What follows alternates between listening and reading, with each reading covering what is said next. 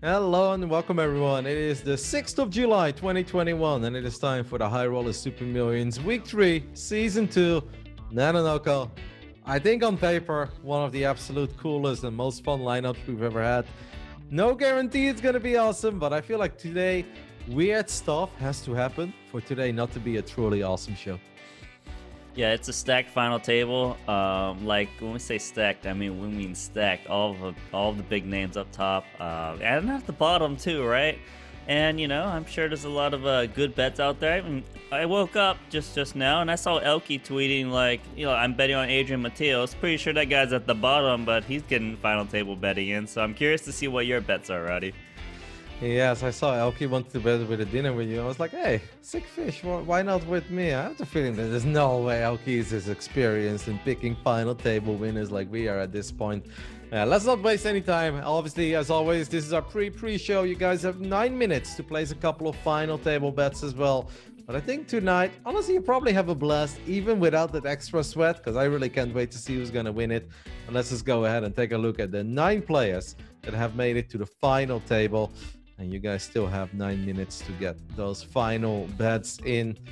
I mean, where do we start? Let's just start off with my bets then. Okay, you're like, Yeah. Roddy, did you play some bets? I did play some bets. I didn't go super crazy. I went like a little bit crazy, but really not that crazy. I put $100 on Ben just because I think Ben is awesome. And just like you said in your little Twitter promo video, if you can win a tournament with King 6, then you can pretty much win all of them. He's a previous champ. And so I was like $100, 4.6.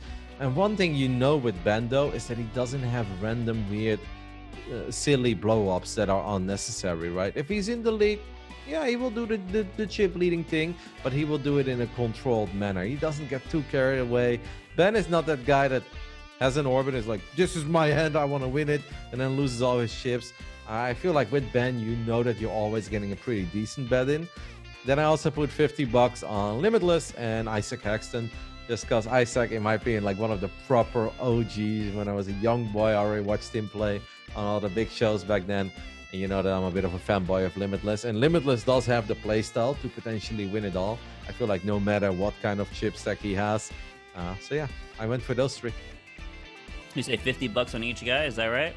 100 on Ben and $50 on Okay. Limitless and $50 on Isaac Haxton. But it's still good. That's still some solid betting out there. I guess today is just like, yeah, I mean, I could see those being Roddy bets because those are like your three like really top tier guys that you love a lot, right? Because I think, let's just say those three guys weren't at the final table. I'm guessing you kind of like Daniel Divorce a little bit too, right? Because he's kind of got a good play style where he kind of goes for it. A pretty big name in the middle. I know you like those odds here and there, but today you're just going for the top. You're just skipping the chip leader like that. Like, that makes me want to pick the chip leader maybe later today just because, well, it's a anti-Roddy bet. He's got all the chips, but he's an unknown player a little bit. You didn't do your final table railing, did you, this time, or the final two tables? No, I was busy getting drunk in Stockholm, mate. It was Sunday night, and the tournament was over, or at least my StarCraft tournament was over. So we got a bunch of people together. We went into town, got a couple drinks, maybe a few too many. The Monday morning wasn't pleasant, but no, I was definitely not capable. I didn't have a good streaming setup. I don't really like doing streams from like crappy setups. And that internet last week was not what I expected it to be from Sweden's internet. So no, there was no rating. But I did go over the lobby and I saw a couple of the guys that we have seen be very successful last year fire multiple bullets in Nanonoko and not being able to go all the way this week. Yeah, I mean, that happens, right? It's the funny thing. I was watching the final two tables actually myself a little bit because Ben CB, he was streaming it himself. I was like, all right, I'm around. Let me just watch it, and I saw him cruise up to the top two. So I've got some extra insight on how these things went down. It was quite solid, but that Chinese guy down there, he picked up aces at the right time, so that's why he's in the middle of the pack. But he was just hanging in there during the bubble and stuff like that. I think Adrian Mateos actually got screwed over a little bit. I believe he got in kings against Haxton's ace queen, so that's why Isaac is there. He should have been out of the tournament if he didn't hit that ace. But man, Fiesta Pagana, you know what he did?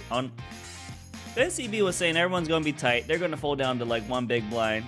Guy, I think it was Marius Garrett jammed like 25 bigs, which is a lot at that time. And then like he snap called it off for like 25 bigs or something with ace king. He did not care on a literal bubble. There's guys with like multiple guys with 2-3 big blinds. Snap called it. He held. That's why Fiesta Bagana's on the top right now. So I like that insight because, you know, there's some guys out there, we know they're going to fold ace king on the bubble because it's a big bubble out there. So it's going to be a good lineup, Roddy. I'm just trying to figure out who am I going to pick for our little side bet today. I believe there's some other little promo, pocket fours, pocket fives. Did you read about that? I did, and then somebody said like, yeah, but they're never gonna play it. I was like, no, they will play it. It truly depends on who gets them. Yes, it's true that our pocket fours have been folded quite often, but first of all, last time Ben folded pocket fours, he would have had quads, and then he still tried to tell us that it was a fold. But Ben, we both know better. You don't fold pocket fours at the final day of the High Roller Super Millions when Nano and Roddy are watching. But you know, Nano, before we dive into that promo that is happening, just take a look at Twitter. Yes, guys, GGPoker at Twitter. There's too many promos anyway. GGPoker loves giving away stuff. That's what I've noticed. Speaking of that, I took number 3 in the GG Care tournament. I woke up and I'm like, why do I have like 300 cash dollars? I was like, oh my god, while I was sleeping, I apparently flipped for GOAT status and made top 3 out of like 2,000 entries. That's pretty sick. And then 5 minutes. You want to convince me to fire one more little bet. You know, I had a pretty good week at the poker tables. I got a bit out of line, you know. And sometimes in 5 cards you get out of line, it pays off. You want to convince me to bet something? Oh man, I mean, to be honest, I do like your 3 picks there. I know you don't like chip leaders.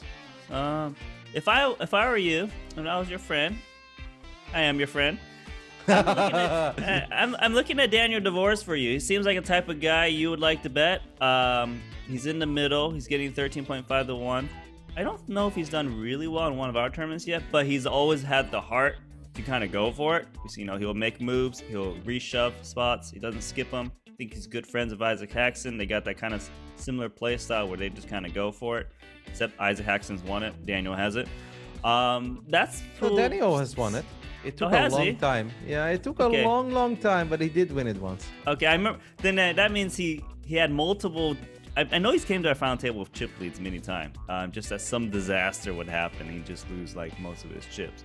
So that's the first thing I think of for you. Otherwise, I would have went straight to the bottom, but that's kind of YOLO. You know, Adrian Mateos there, 24 to 1 to Elke bet.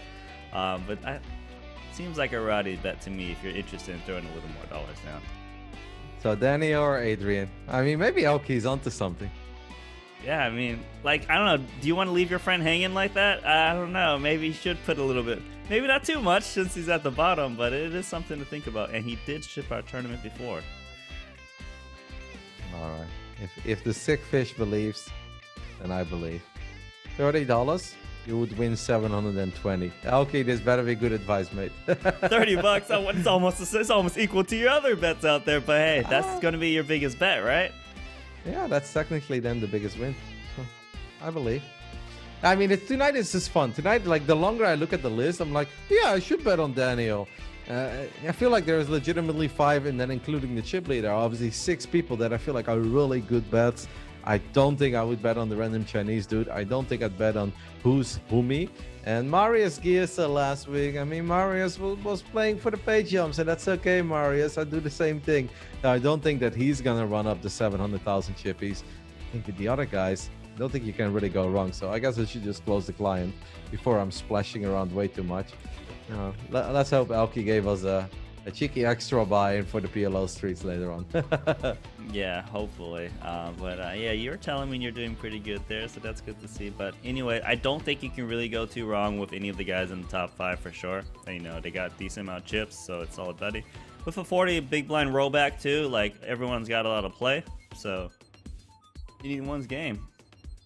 So cool. You know, we have 5 previous champs at this table. Obviously, those are all season 1 champs. Nobody has won it in season 2. I did see that Ottomar, our episode 1 champ, had a pretty decent run in his second bullet. And I completely forgot the name of the guy who won last week, but he was so good, Nano. Like, that was legitimately one hell of a performance against Bert Stevens and throughout the rest of the evening. I really feel that they set the bar high, man. Like, our first 2 champs. Last season, we obviously had a couple of episodes where we're like, okay, that guy won, but let's be real, he got lucky. The guys that won our first 2 episodes of season 2, they played so good, like, without sucking up or anything. Generally really impressed by the level of play we saw. Yeah, I agree with you. And it was two guys, two new guys, right? Like two guys we've never seen before. They're crushing. That means there's so many more sequels out there. I think it was David Zepp. Is that right? Yeah, well, it was a Hungarian, like a Zsilep or something. Yeah. I couldn't exactly. the funny thing is, you said who won last week. I couldn't remember either. I was like just really thinking while you're doing a little spew of information there. But yeah, no, he was really good. Speaking of Bert Stevens, I was watching it and he was doing really well. He went for a move against Ben CB. Didn't make the money. 2 off the money. He went with the ace queen, close to the bubble, and Ben CB called him. And there was some pretty tricky hands I saw Ben CB played, and you know, like we'll see. I think we'll see one of them in our pre-show. But yeah. I love this. The tables have turned, Nananoka. Normally you're the one who rolls out of bed at 5 a.m. and I'm the one who's done all the prep, all the homework, the railing on the Sunday night. You never say hi. Now the tables are turned. It was Roddy getting drunk in Stockholm, and look at Nananoko. He's been taking notes, watched everything. I love it. Yeah, no, I'm ready, man. Like, cause right now on our little side bet, no one's got any points on either side bet. I'm getting points today, hands down. Although this is probably one of the hardest ones to pick today on who's going to ship it, in my opinion. But there's people who believe. Look at the top two. $11,000, $12,000 on Fiesta Pagana, $15,000 on Ben CB, right? But look at the difference. It's 35 people believe in Fiesta, higher bet average, but way more people on Ben CB. These are probably like all the guys who follow him on Twitter, you know, follow his club. So, Ben, you know, yeah, it's more like a fun sweat, right? Like it's just fun to bet on your streamer. It's fun to bet on your favorite player because it just makes watching the show a little bit extra fun. I gotta say, like, I know that Fiesta Pagana has a lot of chips, but it's all relative because let's say in a world, Ben CB has a big hand with Limitless, the first one, and they throw like 1.4 million chips in the middle. Then Ben has more chips than Pagana, and I'm actually surprised that the odds for Fiesta Pagana are that low. Even though he's a chip leader of just a very, very, very fierce final table. I would not have minded betting on him if it was a bit more. You know, if I'm getting like 5-1, be like, okay, let's see if you can close it out. But like 3.5 million chips is nice, but the rest of the table combined, I mean, you're looking at close to 7 or 8 million chips. So it's not like he's got half of the chips in play. It's going to be real hard for him to close it out. Yeah, well, you know, a lot of times poker shares with these screen name people, they just kind of like give you better odds because like, well, no one's going to bet on him. Kind of like the Chinese guy right there, 14. That seems like it's probably boosted a bit, right? Like, cause look at Daniel DeVos. He's got half his, like, what, 900,000. Chinese guy's got 1.4 million, but you know the odds speak differently, right? But I'm guessing Fiesta Pagana is a guy who's plays these tournaments regularly. Maybe he hasn't done well yet, but we know there's a lot of big guys who showed up at the very end of season 1 who did really well, like Elio Fox comes to mind. You know, Thomas Mulacher. They just keep showing up over and over again. So. Yeah, but yeah, I don't know. I don't know. What do you think? What do you think the name of our Chinese player stands for? IIYYBBWW. I know, it's just, gosh, man, I have no idea, to be honest. It's just like Chinese people. They use like they got like the simplest screen names a lot of times too. Like there's a Chinese guy that plays on the site and he plays here too. But his screen name was like ZZZZZZZ, like WWWWY. It's like very similar to this. It's just a bunch of gibberish. Alright, because I'm like, when I see BW, I always think of Brood War, you know, which is the StarCraft that Alki used to play. Well, maybe not. Anyway, alright, let's just go ahead and dive into our actual pre-show. As you guys can see, the spirit is high today. I'm just happy to be home again, so I don't have to worry over technology because everything should work here. And when I saw this lineup, I'm like, my goodness, this is going to be a joy, Nananoka. None of this even feels like work. I'm so excited to be here. Let's go ahead and take a look at the 9 profiles of the guys that have made it to our final table, and then obviously go over some of the hands. And I already did that. I did do a little bit of homework, and we've got some really fun hands and a lot of pocket 7s. That's all I will say. So let's kick things off with the profile of our man who comes in as the chip leader. Fiesta Pagana. I already asked you, Nananoka, is this someone that like I should know because he clearly plays a lot? He also played a little bit in the High Roller Super Million Season 1. Didn't have any monster scores, but he just seems to be a good regular with a lot of like decent scores, but hasn't really made those absolute monster scores yet. And maybe that's why we don't see him every week in the 10Ks. Yeah, I mean, I do think he plays a decent amount of the 10Ks season one, just hasn't done that well in them. But, you know, like I said, there's a lot of crushers out there that haven't had their moment to shine. Maybe it's season two. He's got 101 big blinds. He is a guy who plays all the tournaments. Because whenever I look at the lobbies, especially when, you know, the guys who are playing those side events, right? Those guys are pretty good. I think I've seen him in those like 5K side events and stuff like that. The ones where they're not big fields, but you know, just for the high roller grinders. And I believe he's firing away in those too. So I'm gonna guess he's a good player. We just have no idea who he is. Well, as you guys can see, it is a well filled up profile. This is not one of these dudes that opened the client on a Sunday and it's like, let's play a satellite, somehow got here. No, seems to be a regular in a lot of the 1Ks, the 3Ks, and sometimes a bit bigger than that. Let's go ahead and take a look at one of the hands that our chip leader had on his journey to his first final table of season 2. It gets a bit crazy when you look at it like this. You're like, well, 4 hands, but the only hand that truly matters is the one on the left. Thomas Mühlacker. I honestly feel that Thomas Mühlacker is just unlucky, man. It feels like whenever we cover him, he always busts early. We take a look at hand histories. We take a look at how people took chips away from Thomas Mühlacker. I would not be surprised if Thomas hates us with a passion at this point, no, but this is not us. We do not handpick these hands. I think this one, yeah. I mean, yeah, you don't fold ace king, right? Even if Thomas Mühlacker jams on you, you just don't fold ace king. Yeah, don't worry. I went through the hand histories too, Roddy. You'll be able to handle a decent amount. Production made it easy for us. They know you didn't do your research. Thomas Mühlacker, he got 12th place in this one, if I recall correctly. So he got another deep. I wanted to see 5 back-to-back. I don't even know how many times you got to say back-to-back, but final table.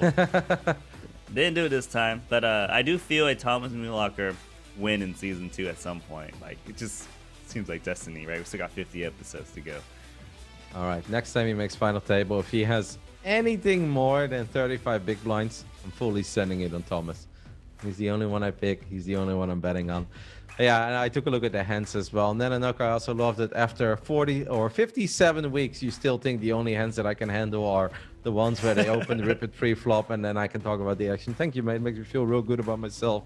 Obviously, this was a good one for Yesta Pagana. Ace-King did hold against the Ace-Queen suited. Let's move on and take a look at the man who comes in second place. He is a previous champ, one of the 5 previous champs we have at our final table tonight. I generally think that's the most we ever had. I don't think we ever had a lineup. We often talk about our dream lineup, our star-studded lineups with only champs. Well, 5 out of 9. That's a lot. Ben CB, of course. I mean, who doesn't know Ben at this point? Is it possible to be involved in the world of poker and not know who Ben is? At this point, I believe not, especially because he does stream a pretty good amount of poker, right? Like, when he streams poker, some guys maybe they play high stakes and they don't want to stream, they don't want to share their secrets, or you know, they might play a little different, they might play a little bit lower, right? But he's still firing his 10Ks and 25Ks on stream for you guys. So he was hyped. The great thing about Ben is not only he's got a great mindset, as you can see in this little video, you know, he's good he's in exercise, he doesn't tilt, in my opinion. Like, you can hear him, right? Like, you told me, like, he wins the tournament. He's like, yeah, looks like we won. He's great. He's a great player. He doesn't play much lately just because he plays when he wants to. That's a good mindset. Some guys out there, like Patrick Leonard, never miss a Sunday. Ben CB doesn't, you know, I'll play Sunday if I want to play Sunday. You know, it's a different mindset, but he does really well for not playing that much because I believe I looked at season 1. He only played 19 of the 52 episodes, and he got a win in the 5th place. It's a good track record. I love that you mentioned Patrick Leonard, mate. That man is playing football games in the morning, firing 27 football bets on the Euros in the afternoon, and then it's Sunday. He's like, guys, never miss a Sunday. And then you see a couple of poker tables come by again. I'm like, I think I want to live a life like Patrick Leonard. That just sounds great. He's ordering football jerseys one after another. I don't know how many he has at this point, but it's fun to see. I always do love watching Ben stream. Like you said, he's just very chill and doesn't get angry, doesn't get upset. And I love the reasoning behind a lot of his decisions. Let's just go ahead and take a look at one of the many hands that Ben played last Sunday when he did feel like playing. And this one, Nananoko, what I was most surprised by is honestly the check back on the river by Bert Stevens. That's a pretty sick chuckback if you ask me. Is a 6-6 check back. Yeah, and I watched this hand on the Ben CB stream, and when he saw that check, he was very surprised. And then he was just kind of talking about it like throughout the stream after. Like he wasn't sure if 9 should be checking. He thought it was impressive. As played, from Ben CB's point of view, it's totally standard in my opinion. You know, you check call 2-7s on this kind of board. It's not something you want to get raised on. You got equity. You check call because you hit a set, might have the best hand on the turn, and then you hit the boat. It makes sense to keep checking because your opponent could have a hand like, say, Queen Jack or just something random, King Queen, just firing away because you look weak, and the board is very, very scary in general for the guy who check calls as the pre-flop raise. And this hand happened about 3 from the money, if I recall correctly. So also maybe why Bert Stevens leaned towards a check a little bit more. You know, he's still sitting on 20 big blinds here roughly. Trying, you know, like, because there are guys out there that had like 3 big blinds and stuff like that and 5 big blinds. So I can get behind it. But he still seemed like he thought pocket nines should probably bet a lot because he doesn't think he would show up with a boat there too much. But he did thought Bert Stevens played this hand pretty well and just couldn't stop talking about it, to be honest. Yeah, well, when I saw it, I was like, damn, that's honestly sick. I was like, Then you look at it and you're like, well, there's obviously like no world where Ben suddenly bets. Like that'd be a bit weird, I guess, as well. Unless he just wants to pretend he has like a king 10 or an ace 10 or something. But I was really impressed. I was like, well, there's a reason why I guess Bert Stevens took second place like last week. That man on his farm is still incredibly good at poker, and it was an impressive one. Let's go ahead and move on, as we have only 19 minutes left until our actual show starts. If you guys are new to this, we have a pre-show where we talk about final table betting. This is our actual pre-show. And then at 30 minutes past 8 Central European Summertime, that's when the cards go up in the virtual air. We all can't wait. Who's up next? Is it time to talk about Limitless already? Yes, it is. Victor Malinowski, you doubted him, Brandy. You thought he was never going to make a final table. And I think it's safe to say that he has proved you wrong quite harshly even. Like he won it, he got a second place. And he's becoming more and more of a regular when it comes to making deep runs at our high roller super million. He actually does really well in high stakes tournaments across all, because obviously he plays every side and everything out there. Yeah, I was teasing a bit. It's not saying that I think he's a bad tournament player or anything. No, he just didn't do well yet until February 21st. So that was very far into the year in season 1, right? But when he did that one, he almost shipped it, lost the Ferrari, man. But he came back on May 2nd, had a great performance. Like every time he's placed the second and first place, those ones were really smooth sailing, in my opinion, from Limitless. Him coming in third place, his play style, it's a great bet, in my opinion, for you, Roddy. He plays for the win. He plays a little different. He gets in there. He's willing to see flops. He tries to outplay people post-flop, and he does. Great player all around, and yeah, ready to see him play. Let's go ahead and take a look at one of the hands that he had. I saw this hand and I just smiled. I was like, yes, you sicko. Don't let him bet you. Or don't let him bluff you, rather. We had Limitless raising pre-flop. Ben called from the big blind, I believe. It is indeed bottom versus big blind. And this is kind of a random board, you know, 8-8 deuce doesn't really connect anyone in the 6-5. Ben tried to steal it. And this is not an ace high call, no, no. It's a king high call, and he was good. How did Ben react to that one? I mean, I didn't see this one. I guess a little bit before I started watching, but yeah, this is a really cool hand, right? Like, that's why tonight's show is gonna be excellent, because we've got like not just good players, like amazing players against each other, and they fight for every pot against each other. And you can see Ben CB, you know, he's like, looks like my opponent's got ace high here. I'm just gonna try and move him off of it because, you know, it's a big blind. You're not betting. Hits me a little bit, try to value bet here, and Limitless, he's not scared. He's like, yeah, it looks like I got ace high, but actually I have worse. We've got king high, makes the call down. It's just a sick call, quite ownage here. Really well played from obviously Limitless, but Ben CB, I don't mind it too, because there's a lot of guys out there who won't call with even just ace high on this board, just thinking, look, it looks like you're value betting me. We're deep in the tournament. This is gonna be some mind games today. It's gonna be good. But I think that most people probably have Limitless labeled as don't bluff this guy. Like, I think we all know that he likes to call and he hates to get bluffed. That's why I was so triggered when he folded ace high once in that little heads-up exhibition match he had with Fader. It was like the first episode, and I had a friendly bet with one of my friends. He's like, oh, Fader. I was like, no, Limitless. And then he had like ace high on a double pad board and he folded. I'm like, what? Who is this guy? What has he done to Limitless? This doesn't happen. This is a little more of the Limitless we got to know and love. We love to see it. Let's go ahead and move down the list, as I believe next up is the beautiful profile of Isaac Haxton. Hollywood Ike, he's back. Obviously has won it once. Did not have the hottest season, season one of the High Roller Super Millions. As you guys can see, number 42. Isaac is a very serious regular. There weren't many Sundays that he missed out on. Isaac also likes to fire multiple bullets. It hasn't been like the best tournament series ever for him, but it seems like season 2 is off to a decent start. Yeah, it's a good start for him. The only reason is because Isaac Haxton, he fires away on those bullets, you know? He will register until registration closes. It doesn't matter how many bullets are necessary. So yes, he's got a first place and a third place finish, but given his style of play, you know, you need to post some even more big scores out there. But season 2 is here. He's doing well, I'm sure, like, because he plays other tournaments out there. And he's the Prince of Darkness. That's what Jungle Man calls him. So, like, I'm ready to see him play too. Let's go ahead and take a look at one of the hands that Ike had on this journey to the final table. This is a brutal one and probably one of these earlier bullets. Pocket sevens once again. It went all in on the flop. Very unfortunate river for Mr. Isaac Haxton. I mean, I think they both played their hand fine, right? I agree. I guess the real question is, did he rebuy or did he run up this 16K to whatever, how many million chips he's got now? Oh, I know that he's in for 3 bullets, so I'm going to go with rebuy Malinowski. This was the third bullet. He's like, I'm done. If I lose this one, I'm out. And he spun it up. That's what I'm going with. Probably not. All right, if that's the story you want to share with our audience, I'll let you run with it. But guys, just know that Isaac is in for 3 bullets. So there is a chance that this was not this one.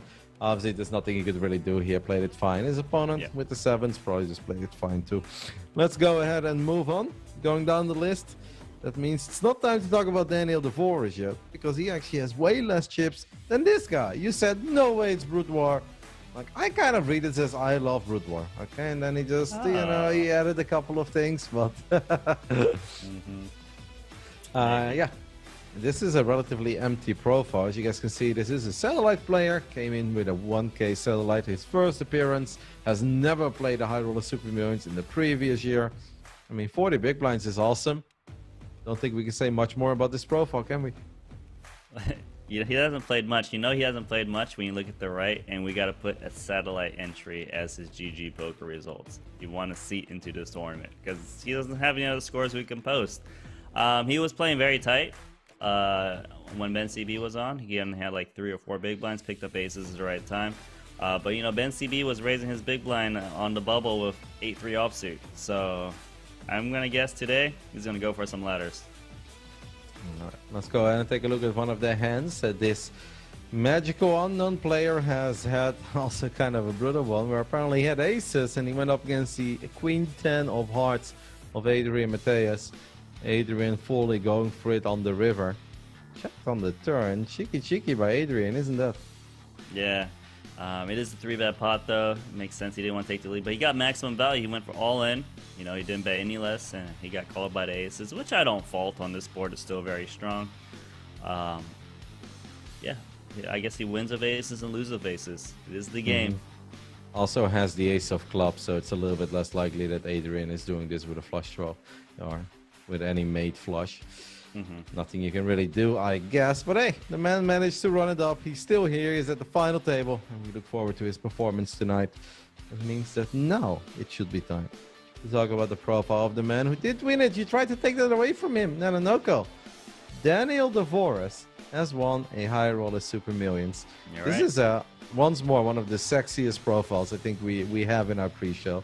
It feels like it just looks great across the board, mate. Like, there's nothing bad about this profile. Nah, man. How often do you see a guy with a 4 million for one score? That's very rare. Amazing. He's actually done really well in a super. What, first, third, and fifth. Yeah, no, he's good. I didn't know he got a third place once. Okay, I didn't know he got a first place. I'm dogging this guy when he shouldn't be dogged. He's doing amazing. It seems, Roddy. My bad. Take it back. Yep. I mean, we did hype him up often to win it in the beginning, and then he didn't win it. But eventually, Daniel did finally take care of business. Let's just go ahead and take a look at one of the hands that Daniel DeVores had on this journey to this final table. And guess what? It's pocket sevens again. I have the feeling that we might see pocket sevens make a set tonight as well. I mean, pocket fours would have made quads. I'm just saying, very relevant to this hand. And he's battling it out with Isaac Haxton. What do you make of this hand, Nanonoko? I mean, basically, it's not too much action in this hand, but the point is that Daniel DeVores will go for a big check raise with a big hand. You know, some guys, like, when they see check on turn, like, hey, well, I've got to bet, just try to get something out of my opponent. But he still goes for a check knowing his opponent. So, yeah, you got to be worried. The river check raise can always be coming. Yep. Isaac did not take it, though. He's like, you know what? If you're beat, you're beat. And he wasn't just beat. He was very beat. Let's go ahead and move on, as we have a few more profiles to cover. And I would actually like to see the seat selection. That's how excited I am for tonight, Nanonoko. I can't believe that I'm actually excited for the seat selection. But just because we have so many big names, I really want to see where they end up. So let's go ahead and take a look at the profile of this man who's made it to our final table last week as well. That's impressive, of course. The very first back-to-back final tableist of Season 2. Actually, that's not true because Thomas Miloka did it in Week 1 and Week 2. But yeah, good to see Marius Gies back.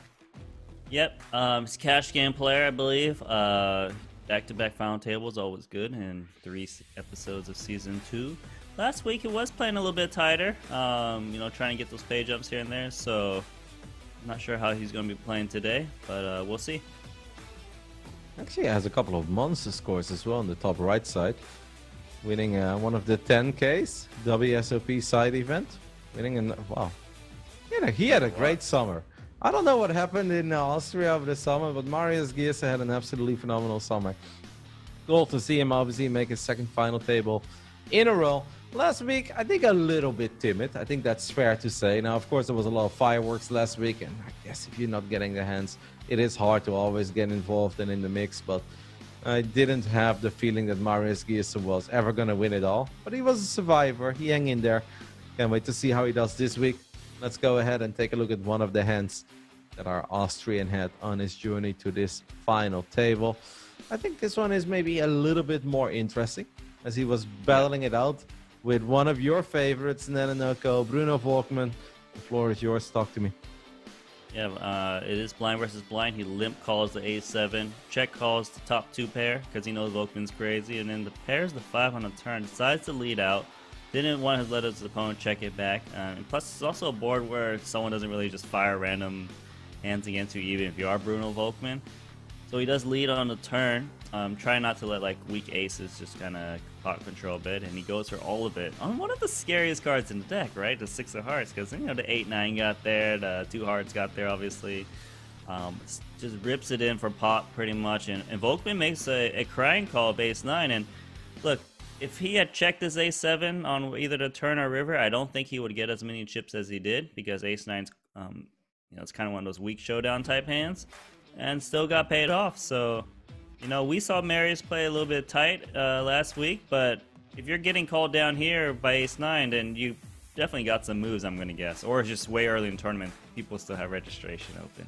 Yeah, Bruno doesn't mind firing another bullet, let's be real.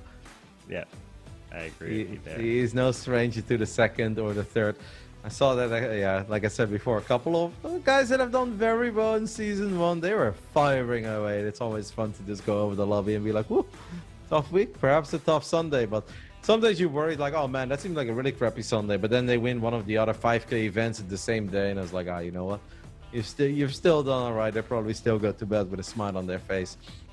And that means that we have time to cover our final profile as well before we go ahead and hop into the live action tonight. Our shortest stack coming into we final got 2 table people, Roddy. 3. We got 2 people. Don't forget one of them, all right? Oh, don't worry. Okay, actually I did forget. My Word document did not go that far down. I was actually scared. I was like, wow, we have 2 profiles left, 9 minutes. We're rushing it. But No, we're actually right on track. Let's go ahead and take a look at the profile of Who's Whomie 888. When I see 888, because of you now, I always think of Chinese players. I'm like, all right, this guy, 100% Chinese Canadian. They love the eights. He's probably going to play pocket eights. He's going to love ace eight suited. What have you done to me, Nanonoko? I may have corrupted you with pocket fours, but you have done terrible things to me when it comes to Chinese players and eights. Whenever a Chinese player raises me from the small blind, I can't take it serious. I'm like, he's got an eight and he's going ham. Like, this is all your fault. No, they really do love the eights, and pocket eights is the pocket ace is the second best hand in the game for them, you know. But he just got qualified for $108. That's sick. Really hard to do. Okay, like 1K. Okay, I can see you just enter 101K, right? But this guy had to like win multiple satellites to get in here. So I feel like the two satellite guys in here today, they're gonna have a tough time because this is one sick lineup. This guy comes in near the bottom. Good luck to him. That's honestly sick. Qualified to a qualifier to get into the main event and then make it to the final table immediately. Well done, Who's Whomie 888. Let's go ahead and take a look at one of the hands that this man had on his journey. Other than that, we see that he has a couple of decent scores on the top right side, but obviously not too many appearances in the high roller super millions by the looks of it. And this is actually kind of a funny one as well. I'll let you do the talking, but a good old small blind versus big blind battle. Yeah, it's a race pot too pre-flop, and they got like the two worst hands in the game, right? Like the deuce 4 and the deuce 5 somehow is dominated with the deuce 4. But yeah, it's a weird hand because, you know, high fan, like I think he's trying to punish this guy who doesn't regularly play these storms to 5 dupes offsuit, makes a pair, but they check a lot. And Who's Whomie here? He has a flush on the flop, doesn't bet. Has a flush on the turn, doesn't bet, and then he gets value on the river on one of the ridiculous runs out still from a pair of fives deuce kicker. Based on the hands you see, it's really well played, but I'm not too sure what Who's Whomie was going for in this hand. Like, does he have some second level reads? Was he a little scared? I have no idea. Yeah, you don't often see two guys battling it out where the 5 deuce is just completely dominating the hand of the other guy. It's one of the very first when we took a look at some of the hands that these guys had on the journeys to the final table, but hey, it happened. In the end, the 4 deuce suited was better than the 5 deuce offsuit down. It's a big one for Who's Whomie. As look at high fan on the river as well, just making that call with the 5 deuce Nanonoko. It's like, well, I can't think of too many hands that you're really beating here, but apparently he believed. He wants to show that he will raise your big blind with 5 deuce in the small. That's like the most disrespectful thing you can do in this game, but he did it. That means we have time to cover one more profile, and that is the pick of our favorite sick fish, good old Elkie. I follow, you know, it's fun to follow Elkie on Instagram because Elkie just also has way too much fun. We're all sitting here and it's like another lockdown and you're like, oh no, can't go anywhere. And then Elkie's in Dubai, Elkie's in Croatia. Well, I'm a little bit jealous, Nanonoko, I'm not gonna lie. I want some of the sunshine that Elkie has in his life. This obviously means it's time to talk about Adrian Mateus. Elkie said that he believes that he can still do it all. Apparently, Adrian Mateus was the youngest to win 3 WSOP bracelets at the age of 22. He has won the High Roller Super Millions before. I know you've picked him many times to win it, Nanonoko. I've picked him a couple of times. I've bet on him a couple of times. I do believe the week that he did win, I did have some money on him, so I was grateful for that. But he also let me down a few times when he was in really good spots. Yeah, but he actually was number 7 season 1 of the Super Millions, so that's very, very high. One of our big names out there. Great player, just at the bottom with 15 big blinds, but he needs more than one double today. Well, let's go ahead and take a look at one of the many hands that Adrian played on Sunday. Yes, Nanonoko. Doesn't count, mate. Doesn't count. You don't get a point for this one. Pocket 5s for Adrian Mateus. Didn't just make a set, the man made quads. Talk to me, Nano. I mean, this hand is as easy as played, right? Like, the guy bets into you guys set, you got position, you call. You make quads, he bets. Of course you're going to call.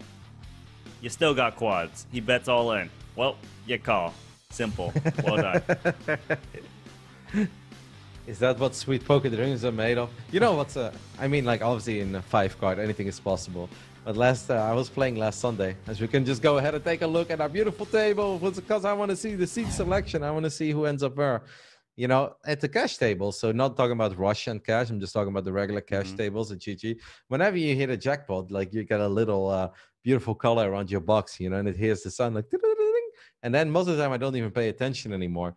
So I'm like, I got an all in and I had another all in because it was 4 tabling, like 5 card PLO. And I was like, oh, that's nice. I got it. And suddenly I'm like, where did my money go? And we both made a jackpot. I made quad tens and the guy made a straight flush. So I got a little jackpot, but I actually lost the pot. And the pot was bigger than my little jackpot. I was like, what the hell? I feel robbed. But I guess in 5 card PLO, Nananaka, anything is truly possible. All right. I guess it's time for It's you. betting time. Yeah. I already know who you're gonna pick though. No, not necessarily. You know, I'm torn because you know, if there was a week to go second, this is the one because you'll get a good pick no matter what in this one today. Um, my initial thought was I want to pick Ben CV. This guy streams Mm-hmm. and stuff like that, right? But then I heard you put money on him, and every time you put money on someone, I feel like things go to they don't do so well in season 2, right? Then I'm like Limitless. Got put money on him, right? You put money on him too, goddamn it. And then Isaac Haxton.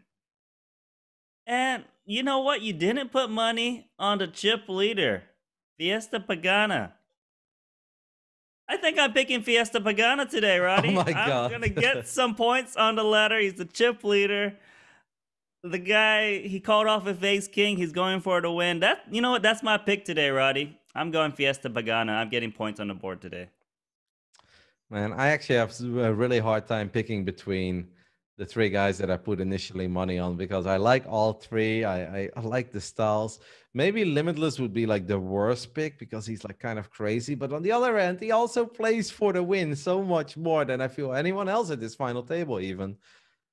I want to flip a coin, but how do I flip a coin between three players? You got to pick. All right, Hurry up, Roddy. I'm just gonna go ahead and pick Ben CB because I know you wanted to pick Ben CB, and then you're gonna be like, oh, I wanted to pick Ben CB, so your pick doesn't even count.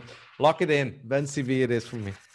All right, Ben CB. I mean, like, he's a really good pick. I'm a little worried not picking him just because he doesn't play too much and he always does really well. I'm just hoping the Roddy put money on all those guys out there factor comes into play, and then the guy he didn't pick wins it today. So it's going to be a Mate, good one.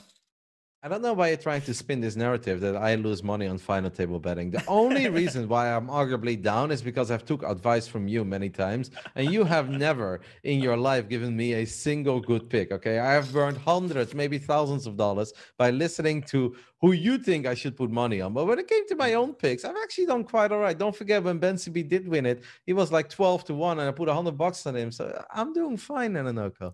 You are doing fine. But there's also one more factor I forgot to mention on why I picked Fiesta Pagano was he's the chip leader. And you want to watch final table selection, right? And I know he was going to take position on Ben CB, and that's what he did here on final table seating. So he get the best pick. If roles were reversed, Ben CB is the chip leader. There's no way I wouldn't pick Ben CB, but I'm hoping that him taking position on Ben CB will help give him a little extra edge he needs. I mean, this is actually like just looking around. This is such a sick table because you're like, oh, Isaac Haxton kind of has a crappy spot too because he's got two monster stacks to his right. So how much do you really want to get out of line just because you have position? Then you got Adrian Mateus on your left. Maybe if Adrian Mateus can run up some chips, I actually kind of like his seat, but it's gonna be hard. And then obviously at Limitless, like at there at the top, it's like that's not too bad. But then he's got Daniel Devoris on his right. And then in the forest, whenever he's the button, he's got Ben CB in the big blind. It feels like it's hard to get a good spot. Our Chinese player does end up winning the first hand here with ace 3. Yes, Fiesta Pagana, Ace King. And, you know, he might get some action from Ben CB of a dominated hand. Well, we've seen what Ben CB is capable of with king 6, mate. Imagine what he can do with king 7. It's not the same. That's not one of those hands where you can just pump it up. Never mind. Never mind. God damn. You're so lucky. Mate, there's 2 more streets to come. I feel like Yama's doing this on purpose because, you know, the ace of spades is going to roll off somewhere. It's going to be hard for Fiesta Pagana to win it. He's obviously going to need to find an ace or he just need to bully his way through or running clubs. That is a bigger bet. Kind of annoying, but Ben's still with a relatively quick call. The 9 of clubs is an interesting turn and I think also kind of a scary one for Ben. Let's see how this one plays out. Wow, interesting hand, second hand of the night. All right, Yeah. Nananoka. It's also scary for Fiesta Pagana. It's the type of card that hits the big blind really well. You know, like 10-9, 10-8, not too close. Like, but then you got equity, you got good equity against. He would get Ben CB to fold this hand if he bets again. He is going to bet Wow. huge. Nice. Sicko. I win it. Sicko. I mean, I feel like he just looked at his hand and he's like, if I had ace king suited, I think he would have actually bet a lot smaller, obviously, on the turn. This could be a big one as well. Marius Giese is one of our shortest stacks. He's got pocket eights. I think it is way too many big blinds to just open rip it. And let's see how he plays it. Yeah, it could be interesting because Fiesta, I think if he jams, he might get Marius to fold this hand because, you know, it's not a good spot. I hope he does jam, but I'm really tilted because who's whom he just folded pocket fives pisses me off. Oh, I didn't even see it. Like, you're looking at the 8, you see pocket 8s, you see 8s queen suited, I see pocket 5s in the muck, and 8s into the muck. Fiesta Pagana wins 2 of the big first 2 hands. Literally first 2 hands, isn't it? 2 out of the first 3. I love Brute War is the one who won the first hand with ace 3 against Marius Giese. I like the name. You know, I can get behind that. I love Brute War. You were talking about seat selection earlier, and I actually think Limitless has got a good seat. He's kind of away from the big guys, the big names out there. He's got the 2 seats to his right and left are the 2 satellite guys, and they were playing quite tight leading up to the final table. So that should mean his big blind gets raised less by the button, and he can steal the big blind a lot. So I actually really like Limitless's seat.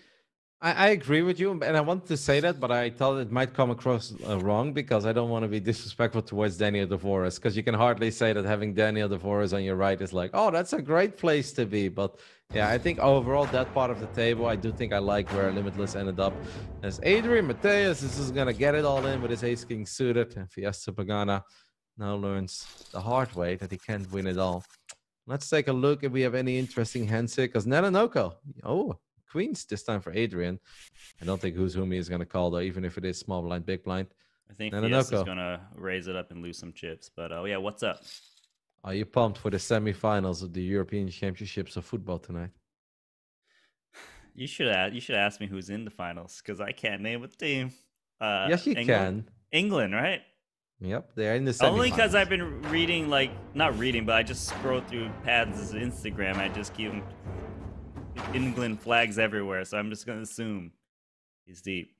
Or they're deep. I think they're playing tomorrow. England. No, tonight at 9 p.m. So that is in 23 minutes. It's a great game between Spain and Italy. It's gonna be fun. Okay. Who do you think is gonna win that, Nana? You trying to get my advice? Yes. I'm going Spain. You know, because we've got Adrian Mateos at this final table. He's Spanish, but we don't have any Italian players at this final table, so I'm going Spain. Solid reasoning, mate. Solid reasoning. Who's the favorite, though? I have no idea. Italy is like a minor favorite, but it's considered to be a very close and competitive match. Yeah, I see. Yeah, should be good. I have no Mate, idea. what are these hands at Adrian Mateus? I don't know what Elke did. And I know that he's not really getting paid off yet, but Adrian Mateus is getting some sweet hands. And I got to say, if you start off as the shortest stack, you don't really want to have like these medium hands because it kind of sucks to fold your Jack 10 suited, your Queen 10 suited. But these are the easy ones to play. Queens, ace king. Lovely way to start off your final table, if you ask me. It sets the tone really well, right? Like, because for the first 30 minutes, they have no idea. So they're just thinking, this guy, he just keeps reshoving on me. He's not afraid. And then maybe they'll fold a couple of spots that they wouldn't raise. They may think like Adrian Mateus is Spanish. He wants to hang out with all his buddies and he wants to cheer for the national team. He's trying to bust in the first 22 minutes. He's going to get called soon by pocket fours. Yeah, exactly. Get a little blind versus blind coming up. Why do I feel like he's crazy enough to just like raise? Nah, big? He's not gonna open jam. No, didn't say he was gonna jam. I know that's way too much, but he's gonna raise big. Oh, he is gonna jam. Okay, I wanted to say that, but I was like, I'm not gonna say it because then you're like, no, he's not gonna jam at 30 big blind. Have you not learned anything in the last year and a half? Limitless, just sometimes I feel like he just wants to get a hand over with. He's like, we're jamming here. Look at Mateos, man. This guy was sitting on the bottom. Just keeps reshoving. I mean, and his reshoves picks up extra big blinds rather than him just opening and they just fold, right? Now he's got pocket tens. I think he's gonna get a little walk coming up. Yeah. not walk, but you know what I mean. Yeah, nah. Super excited. What else has been going on, Roddy? You didn't even ask me what's going on lately. I was a little That's offended. true, but that's because I've been so excited. I haven't like I It's obviously like the first of all one. It's the 1 week. It's my birthday pass. Didn't ask me how my week was going. Just freaking skipped it. I was like, let's just go straight into the action. We're not friends no more. I hope my guy wins. Go Fiesta Pagana. seems like a Chinese player did defend, by the way. So Adrian did pick up a couple extra big blinds. When was your birthday, Nanonoko? The 3rd. So I hope someone gets 7-3 today and just go all in. The 3rd of July on Saturday. I was busy, man. I was just swarmed in StarCraft work and I had to play a little bit of poker on the side as well. Just I couldn't make it. I'm sorry. I feel kind of bad actually. No, don't. August 5th is yours coming up. So 1 month from now, I've got you, right? No, it's the 8th of May. Balloon. Oh my god, I don't feel bad anymore about missing your birthday. What the fuck? I knew. Hey, I got the 2 numbers right. Yeah, that's only because I've been spamming it for a year and a half. You know what? I don't feel bad about missing your birthday. All right. How was it, Nanonoko? Did you have a great time? Did you do anything special? I mean, nothing too special, but nah, it's been great. But to be honest, you know what I've really been doing this week? Because usually you ask me what's been going on in the poker world, and I think you're aware of it too. But you know that Landon Ties Perkins text Bill match? Perkins, Landon Ties. All right, go ahead. I mean, like, it's just, I'm just reading the memes. They just keep making me laugh, you know? Like, did you follow it all? I mean, I didn't watch any of them, but I was been reading the updates, and I just thought it's crazy that all of a sudden it's over, 25% of challenge in. Yeah. He was doing pretty good, too. I think he was about 9 BBs per 100. All of a sudden, I'm out, tap out. No, he had a big losing day. I think there was a moment where he was indeed close to hitting that marker, but I think after that it actually went down a little bit, and I believe it was like 3.5 or 4-1. At least that's when I checked. I hope for Chipley that it doesn't do anything too well. He's like, hey, you remember what Limitless did with Ace-9? He's gonna raise it up though with 10-3. Let's see how Hollywood Ike plays his aces. But yeah, I've been following it, and I was a bit surprised too because I wanted to watch more of it. I watched a bit of the first episode, a bit of the second episode, and then I got busy, and it wasn't quite as like entertaining as I hoped it would be. Agree. But I mostly just followed the Twitter updates, and I was like, when it gets closer, or if there is a big crazy episode with a lot of big swings, I'll actually keep an eye on it. Yeah, I was really surprised too to see it was just over. But it felt like it wasn't really a decision of Landon, right? It was more the backers, the coaches that have decided. Yes, for sure. Because I think he was getting staked almost all of it, right? So if that's the case, well, you would never quit. You just, usually guys would just keep fighting, right? But the backers are like, nope, we're out of here. We don't want to take some damage. It's just surprising because we all know how heads up poker is. Like, you could just could be the fall of the cards, something that kind of just ruins your day. But the thing is, like, that challenge is at its all-time peak about what to talk about it now that it's over, which is funny, right? Not when during the challenge itself. And, Doug Polk is getting there with his needles and things like that, and apparently he's got. I just thought it was just it's pretty. It's always some funny memes out there once in a while, but Bill Perkins wins a challenge. That's a first too, because that guy, he plays for fun, and he does. Yeah, but he's okay. I do want to address this. They're like, oh, Bill Perkins plays for fun, but Bill Perkins has been around forever, and he's always been involved in like the high promo TV games as well. And then you always see videos of Bill just chilling somewhere and playing poker. He may be a businessman first, but we also shouldn't pretend that Bill Perkins doesn't really know what he's doing, because he clearly has been getting ready for this too. Has obviously been watching a lot of heads up poker in the past. I feel like when Daniel and Doug were battling it out, as this could be a funny hand. He was watching, I think, almost every single minute of it. So like, Bill Perkins is not like a random guy that doesn't know what he's doing. Yeah, no, I get what you're saying for sure. But Bill Perkins also, that's the first time he put in effort to kind of just to play some poker, and it really shined, because it goes to show, like, if you're a smart guy and you're willing to put into work, yeah, nice play from Fiesta, but if you're willing to put into work, you can get things done. He just hasn't done it before. But then he finally did it, and like, I'm happy for him, because I like to see the underdog win, because I think he was a little bit of the underdog just going into it, because I don't know, the debatable because of 9 BBs, but just that I guess what I wanted, the better way to present it is they were preying on Bill Perkins and trying to take his money, right? Because they're like, this is rich guy. He's not going to take it as, wow, big hands. He's not going to take it seriously. And then they got him. That's all I want to really say. Mm-hmm. Yeah, like I have to admit, when I saw the 9BB and you see what it actually translates to in pure money, I was like, whoa, that's gonna be hard, man. Like he's not just gonna have to play better; he's actually gonna have to run properly good too. So I was surprised to see it end as well. I maybe feel a bit bad for Landon because it seems like he really took it too hard, and then it wasn't really his decision, and he's doing the whole "oh I failed" thing. But he's still young. Hopefully, he will bounce back. He'll find the spirit. Yeah. Let's see how Ben CB decides to play the tens. Ooh. He's just gonna make the call. Tens are obviously good here. Flop an overpair. Let's see what Fiesta Pagana decides to do after 3-betting pre-flop. Yeah, this could get dicey for sure. And there's some funny turn cards that can put a lot of pressure. I feel like Fiesta Pagana's involved in every hand, but then like he's lost a lot of hands. And yet his stack seems quite similar to what he started with, so should be fun. Yeah, a tricky proper turn. quick check there by Ben. I feel like Ben almost never like just snap checks, especially not. After it goes check on the flop and check on the turn as well.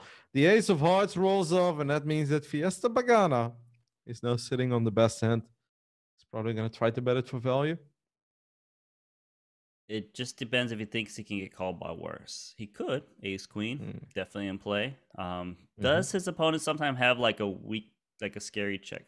Like would Ben CB ever have like a random set? He thinks no, so he's gonna go for it. You wonder if Ben CB is sick enough to check raise? That's what I think you're thinking. No. I was thinking if he would have had a set, if he would have played it out like this, but I have the feeling that he wouldn't just snap check. I think Ben should know that the ace does very, very often connect with Fiesta Pagana. And if he did have an ace king, ace queen kind of hand here, that Fiesta probably would have played it like this because there's no reason to really c-bet against the second biggest stack at the table on an 8-5-6 board.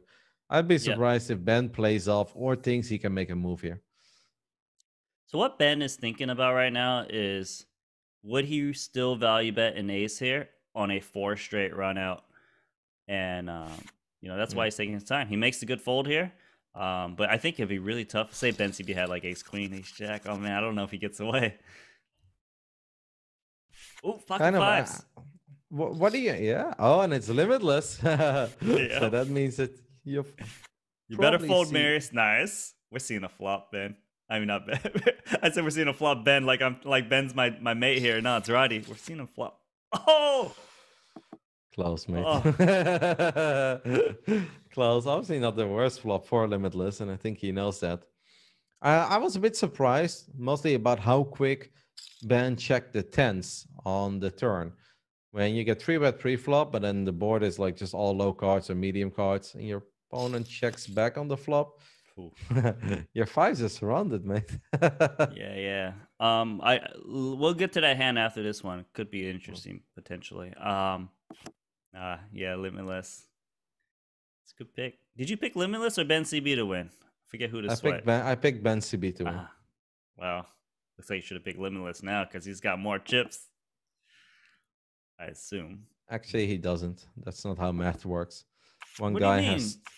Mate, 357 is not 57 is not higher than 78. You got me. You're so bad at counting. It's actually I cannot believe how many hands of poker you've played in your life and how bad you are at doing some basic math. Let's see how Who's Whomie decides to play his kings. Yeah, but Marius strikes me a guy who's gonna just pass this on. Let's limp these 2 kings. Let's force them to see if no.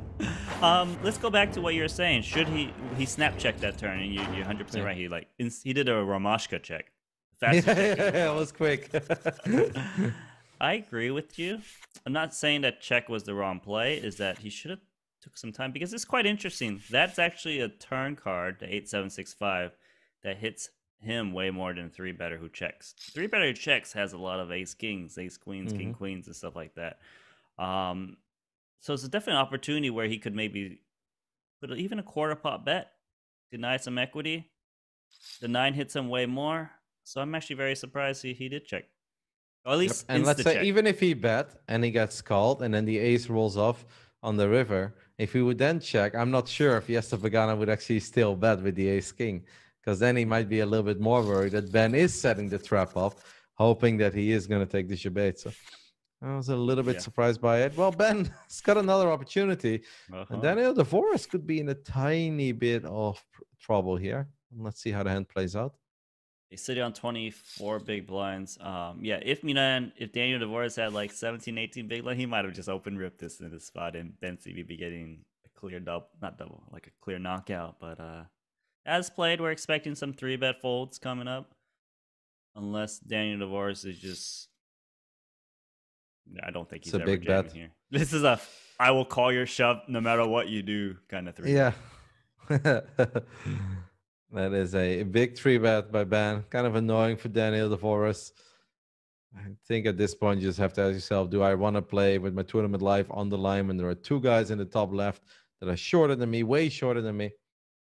Yeah, I'd be sad to be see him go surprised. for it here with the sixes. Even if Ben had an ace king or an ace queen, I still think that kind of stuff is a bit unnecessary. I 100% agree with you.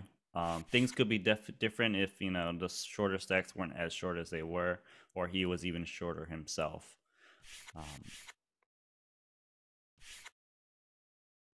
And 9-8 suited on the button. Gonna go for a limp. So he's just like, you know what? These are two sickos in the blinds. They got a good amount of chips. They're not scared. Gonna try and pot control a bit. So he's gonna let Isaac Haxton get a free flop. I'm not sure how excited Ike is going to be about that with Queen 5. He does hit us with the oh my god. The board shows up ace, ace, jack. Not particularly great for either of them. Ben's playing fast today, huh? He just snap betting, snap checking. Okay, I like it. Doesn't waste time. Actually, you know what's the funny thing Ben always does? Because I tune in the stream whenever he makes these deep runs here and there, right?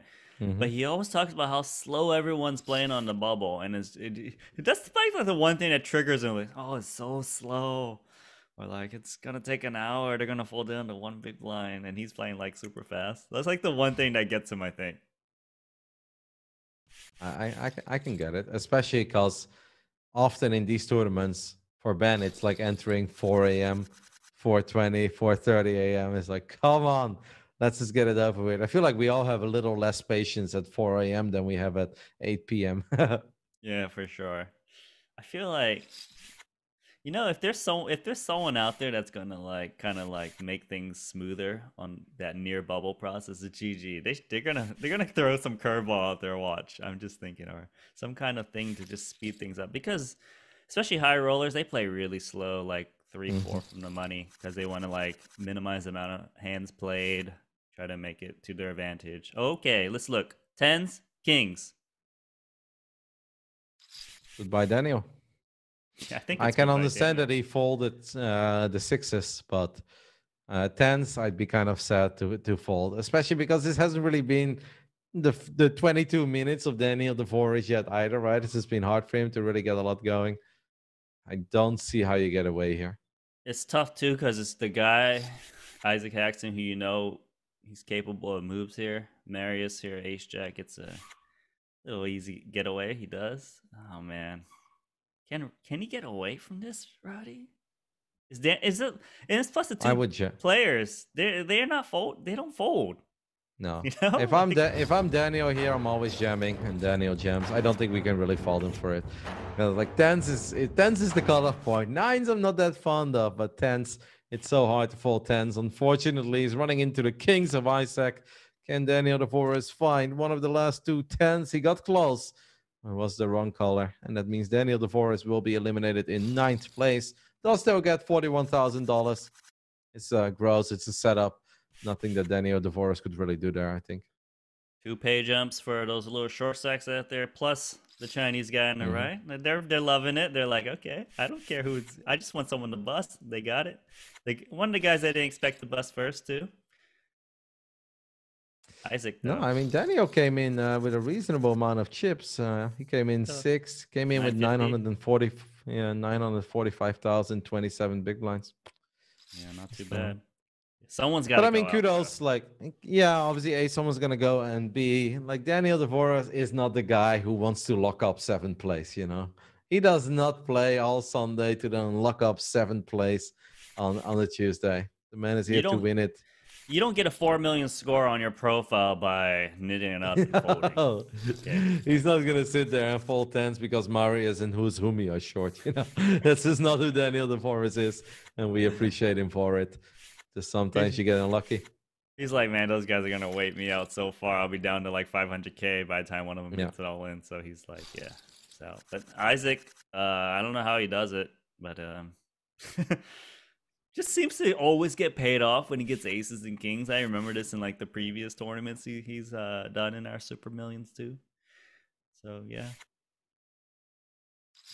It's nice that sometimes the pros can make the game look easy, though. like honestly, I would like to see Limitless and Isaac Haxton play a little heads up in today's tournament. I know it's not a knock on any of the MTT guys, but those guys, those are cash game roots there. Whenever I think of Isaac Haxton now, I just think of like the random fallout he had with Doc Polk like a couple weeks ago on Twitter, and like I like both of them, and I've been following both of them for a while, so I think it's like a little bit like in a way it's like uncomfortable for me to read it because I'm like, oh no, I don't want to think any less of either of them. I don't want to pick a side here either. It's just so random. I Like remember Doc you Polk is mentioned this to me, but who was in the wrong in the end, Roddy? Did you pick a side? Well, I think the point that Doc made wasn't like super wrong. I don't think you really had to attack him for it. But then Doc just got a bit weird and he got a bit out of line where he's like, yeah, you smoke cigarettes. And I'm like, okay, first of all, that has nothing to do with it. Then Isaac actually is like, mate, I smoke like 1 pack of cigarettes a year. Like, why the hell is this relevant? And I'm like, yeah, that's not relevant at all, Doc. It's just another day on Twitter, mate. Let's keep it at that. Oh. Pocket for hey, your guy.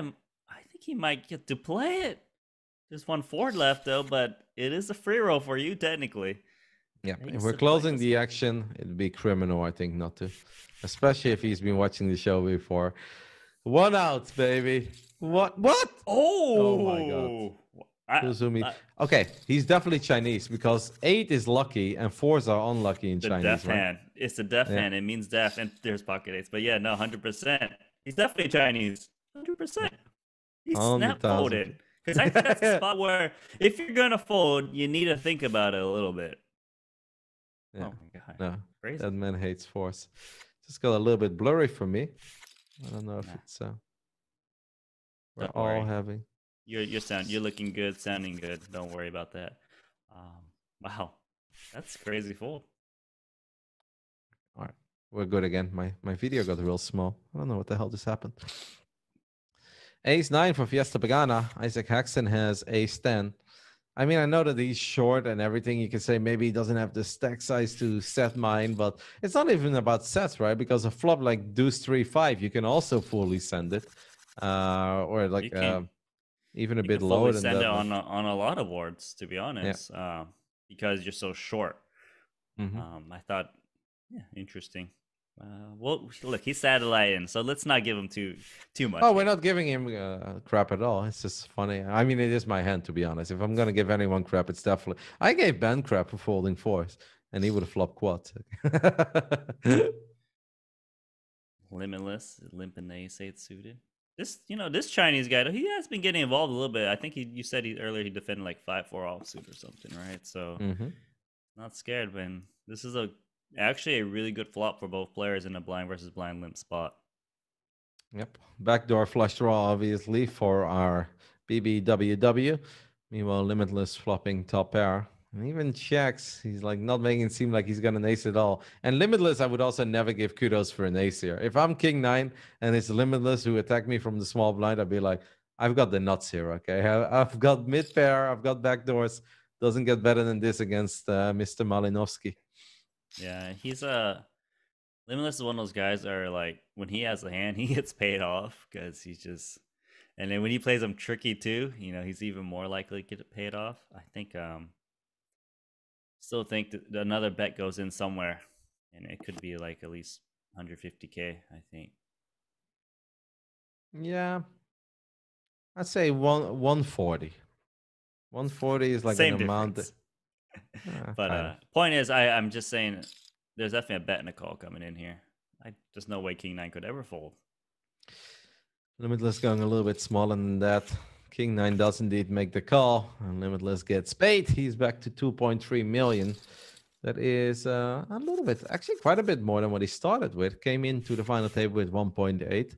So pretty solid first hour for Limitless, who's also not been doing anything too well, not getting out of line. Yeah, actually, I think Limitless got a lot of gears, which is obviously a good thing to have as a player. You know, he can play tight, he can play aggressive, and he always gets credit. You think the Deuce Ace is going for it against the satellite winner? I don't know, He but I is? gotta say, I think it's crazy that our satellite winner is trying to play Queen Deuce offside in the small blind against Ben CB. If I think of spots and hands that I want to play, I don't think I really want to get involved at all with Queen Deuce. But Marius Giusa may be tempted here. Is he? No, okay, he's not. God dang it! I wanted my Kings in the big line. It's a steal.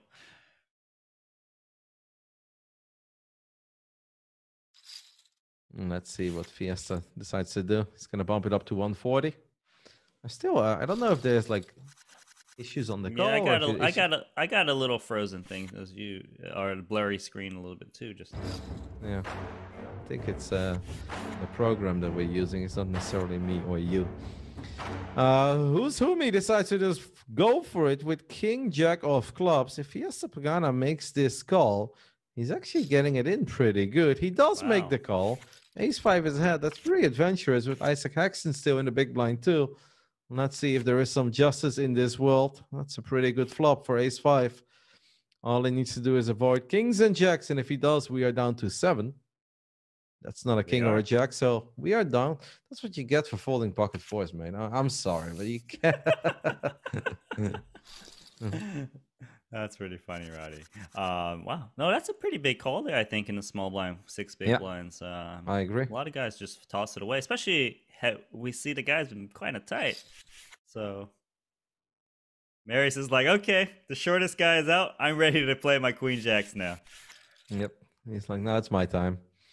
And he does actually pick up the blinds, so that's nice. Marius was a real survivor last week. At no point did he have a monster stack, but he hung in there for a long time. Jacks and 7s, and it's King Jack that's going to open things up under the gun. I mean, 7s was definitely the hand of the pre-show. Yeah, well, 1 7 and 1 Jack are dead. Don't think we're seeing too many sets coming up.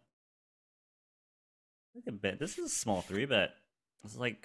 It's really tiny, especially against Limitless and their stack sizes. But Limitless has got one of those hands where it's really hard to call a 3-bet out of position, even for his sizing. It's just such a bad hand. Probably one of the weaker openings he's going to have under the gun. Let's it go. Not quite the fireworks I was hoping for. King 10 against Jack 10 suited. What if Adrian Mateus folds? Marius gives a gems. You think Limitless makes this call? Yeah, 100%. Like it's wow. He's gonna get in good. So. King 10. Yep. Getting real good. Even has the King of Spades as well. Let's see if Limitless can get lucky. Seems like he does, but he needs to avoid a lot of cards. Aces, kings, and 9s. Limitless is praying for something low. Deuce, 3, 4, 5. All of that is good. That's an ace or a deuce. It's a deuce. And that means Limitless sucks out on Marius Giesa. Just when I said that the man is a survivor, he is actually going to bust in a 7th place. And we're down to 6. Down to 6, but all of our favorite players are still in. I like it. You needed to get a little bit more shorter handed for the cool hands to come, right? No. But ace-5, ace-5, solver versus solver, and one solver is the stronger hand right now on this board. It's actually a lovely flop for Fiesta. Flops the gut shot, not flush draw. Doesn't get much better than that. He fires out some nice size bets too. Like he's a scary guy to play against. He's playing the chip lead, like put some pressure on. He's playing real solid so far. Definitely with you on that one. I mean, you look at this line and you look around, you're like, my goodness, mate. It's like our 5-star players and then the guy who loves Brutoir. I don't know if he knows what Brutoir is, but we're just going to assume he does. And I got to say, for our chip leader, I don't want to say smooth sailing, but damn, He's been doing real well, man. He came in with 3.5 million and he's just been extending the lead over the rest of the table, 4.7 million now. And he's done it deservedly so. Yeah, and he's actually at he's played the most spots, but it's actually some tough spots too. So not easy. But Mateos, he's got 3 pay jumps already. That's got to feel like a big win for the Well, guy he's who not came playing in. for the pay jumps, mate. But yeah, We but put for the money guy on who him to comes win in it all. last, yeah, I mean it's pretty good. Oh yeah, he's your biggest play. He is. King Jack. What did Tony G say though? Well, something that Who's Whom should have kept in mind when he decided to open rip the King Jack. Well, Ben does get him to fall once more. I have the feeling that IIYYGBW is starting to get a little bit annoyed about Ben CB because this is like the 3rd time in a row he tries to play a hand and Ben CB just shuts him down. Is that okay? My stream got very blurry and I thought it was kings for Ben, but then it wasn't. Fiesta Pagana has ace king. And for a split second there, I was like, are those queens? But no queens. I'm seeing a little bit of a pause. I'm just going to be quiet for a second. Yeah, I'm in the same boat. I think you and I are experiencing the same issues. Limitless decided to open, got 3-bet by our chip leader, who's closing in on 5 million chippies. Fiesta Pagana is playing one hell of a final table so far.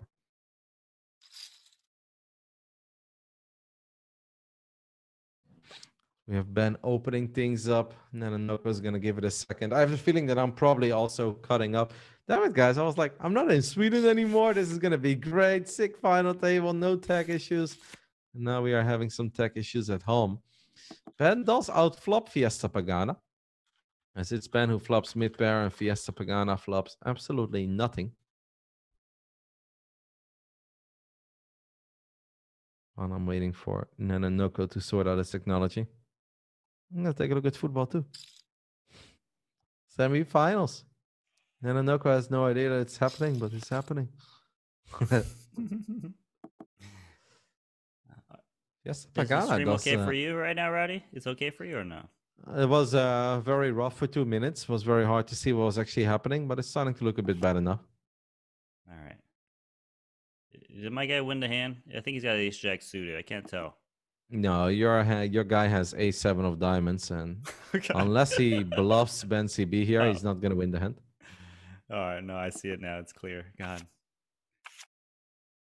He gives up pretty decent pot here for Ben. 9 big blinds.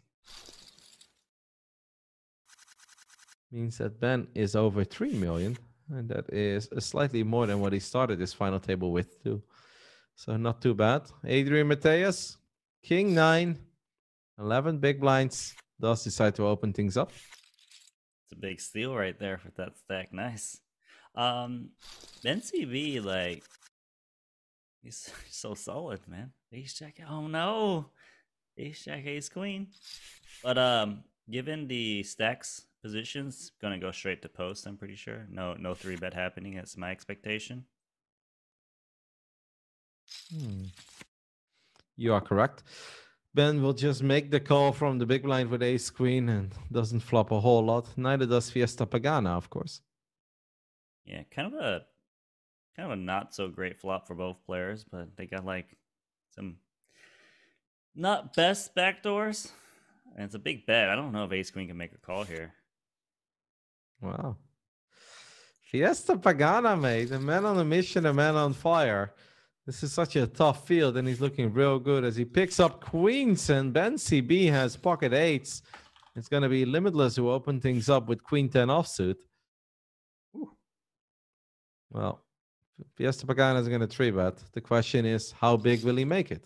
Oh, no, it's Ben who goes for the big 3-bet with 8s. Does not just want to call from the small blind. I mean... Queens are queens, right? 1.3 million, and let's go. It's also got the free roll in the sense that, not free roll, but if I lose, I still got 2 million chips, right? Yeah. So whatever. Yeah, Ben loses 400K here.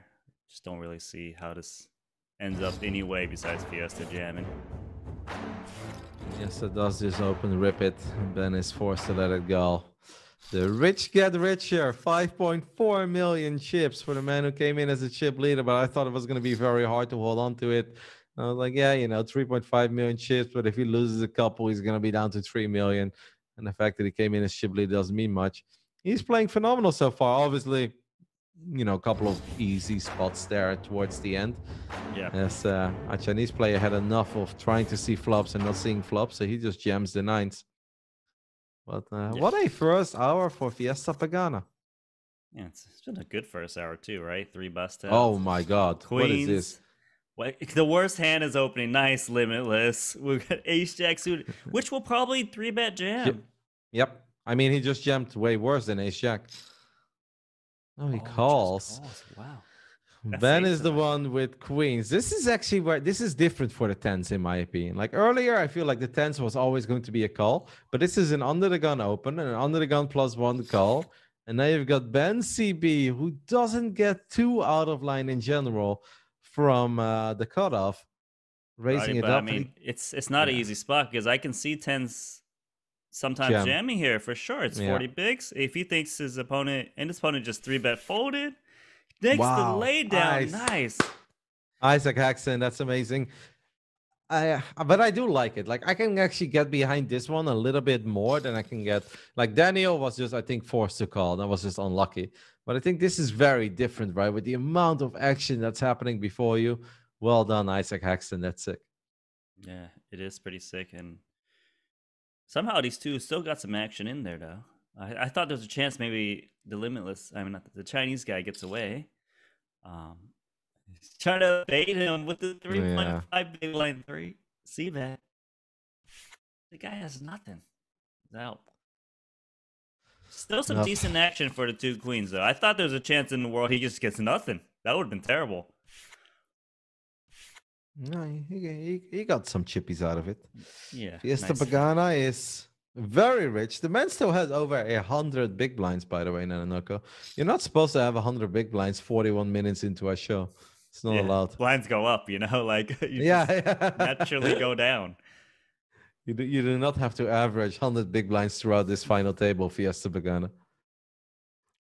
Yeah, it's a good dynamic. I actually like the way that the chip stacks are dispersed too, right? Like it's 3 really strong players, but they don't have the chip lead, so like you like to see how they maneuver against guys with big stacks. Adrian Mateas goes for a very tiny bet. Limitless does flop bottom pair, makes the call, picks up the 9 high flush draw, which is slightly better than the 8 high flush draw.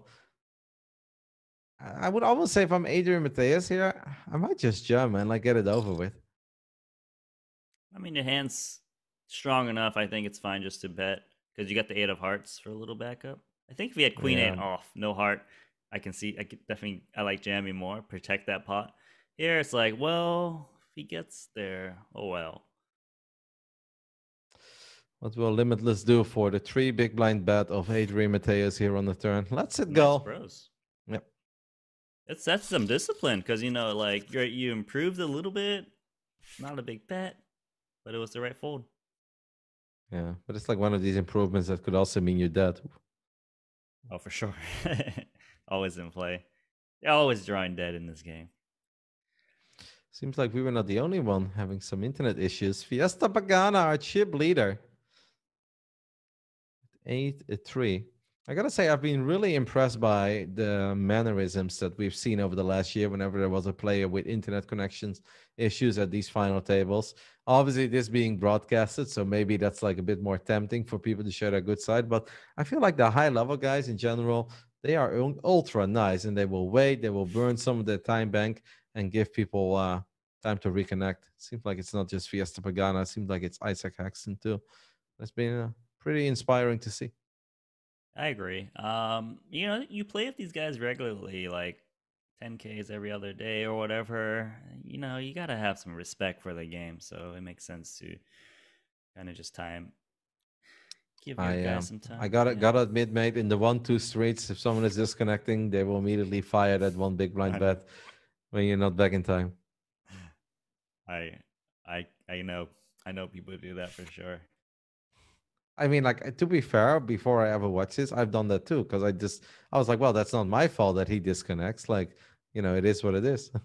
I was like, he would Yeah. do the same thing against me, but then I watch these guys. I'm like, oh wow, they're actually so nice. They show so much respect. As a limitless shows a little bit less respect here and jams the jack deuce suited from the small blind, takes it down. Seems like all our players are back though. Ace jack, ace eight suited. A little bit interesting actually, because I think from Adrian it's a standard 3-bet jam for 15 bigs, but to call 15 bigs with ace jack yourself, it's not an easy play to do. So I'm curious to see what Fiesta does. Like, Yep. Especially because this is happening over the under the gun opening as well. It does feel like if you call off here with ace jack, best case scenario is that you're flipping. You don't think you're ever really dominating your opponent. I certainly agree with that. It does make the call. Adrian Mateus is going to look at this and be like, huh, any spades? A heart for a sweat? Oh, no sweats today.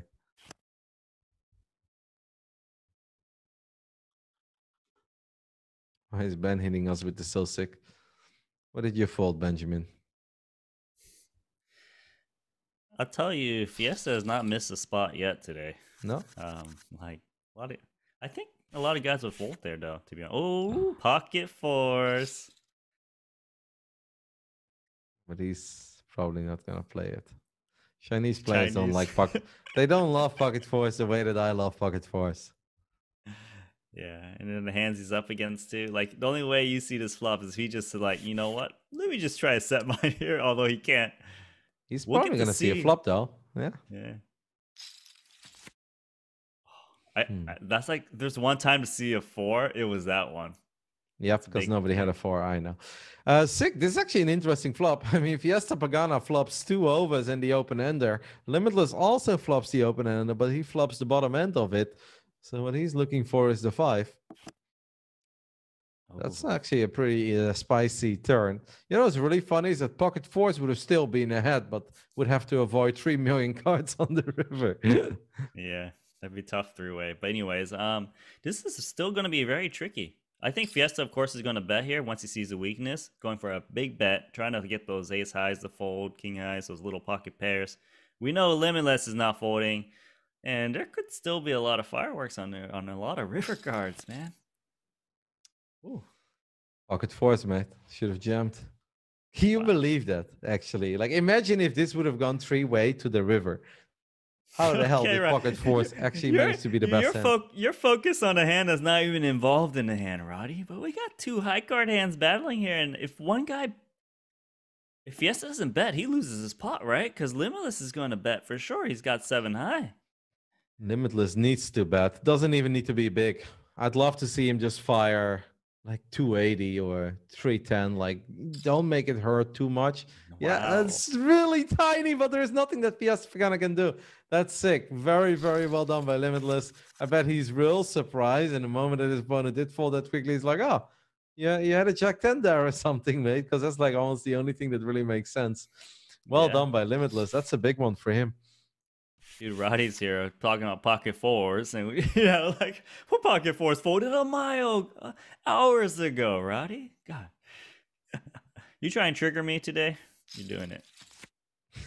Mate, I'm not trying to do anything. You should see yourself when there is a pocket fives, okay? It's coming. Do you think today will happen? One of us? Just I'm not saying who, but just one of us. Yes. I think so. Maybe because GG, they put a little promo out there. That's why. Because otherwise, I don't think we're going to get one today. Sick hand by Limitless. Well done. And Fiesta Pagana finally takes some damage.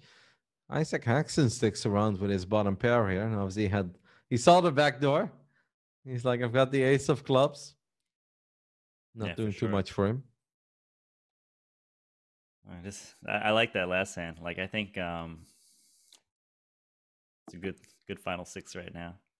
Little check. I love how small the bet was, but then if you have Jack 10, there's still nothing you can do. Do you think there's a world where you could pick up on weakness and actually bet bigger? Check raise. Not on that board texture. It's pretty crazy. But Limitless, his tiny bet there was designed to fold out all of the draws that miss. because the way right now, like, well, if my opponent has a pair, he's not folding anyways. But he's not going to call me with queen high, jack high, king high, all sorts of types of hands. So it was really a perfect size bet because the hands that were going to call him would have called a bigger bet anyways. So, and then the bluff, like he gets to fold out all those high card hands. With a smaller bet, you might as well take the smaller bet for a better price. Wouldn't be surprised to see ace-10 just jam. And that is exactly what happened. Don't think he's going to face any resistance. The rest of the table doesn't have too much. This is, it's actually kind of funny how Ben is very similar to the stack that he started with, as Isaac Haxton picks up aces. That was Isaac. Oh, Fiesta Pagana's the one opening things up. Probably won't get too much action here on the aces though, right? I don't think so. Isaac did 3-bet Pagana earlier of aces, didn't get action. Pagana always has suited low cards for some reason. But this chip leader, he likes to fight. This is a tough one to play. You're saying? I'd be tempted to call with 4 or 5 of hearts here because like A has got so many big blinds. He's still sitting at 100. And then B, these are the kind of hands that you can get paid off in a very big way because when you hit the board, and you're going to hit it in a big way and your opponent won't connect anywhere near you. But Fiesta lets it go, does not want to give Isaac Haxton any more chippies than he already has. I guess there's a solid argument to be made for that. Yeah, it's hard to play 5-4 suit out of position though. Like, and yes, can make hands that are quite disguised, but it is 5-4 suited after all. Ace 5 suited. Pocket deuces. Deuces on the big blind, but there is a deuce that. It's a good spot to pick up a little. The big blind's like the best spot, right? Because you get the best price to see a flop, close the action. Yeah, I'd be very surprised if we don't see a flop here with the deuces. Also be very surprised if we see them flop a set after one of the deuces got folded. Let's see if Isaac Haxton wants to c-bet, because that is a pretty ugly flop for his hand. I agree. That gets a little bit better, but still not amazing for either player. The snap check by Ben.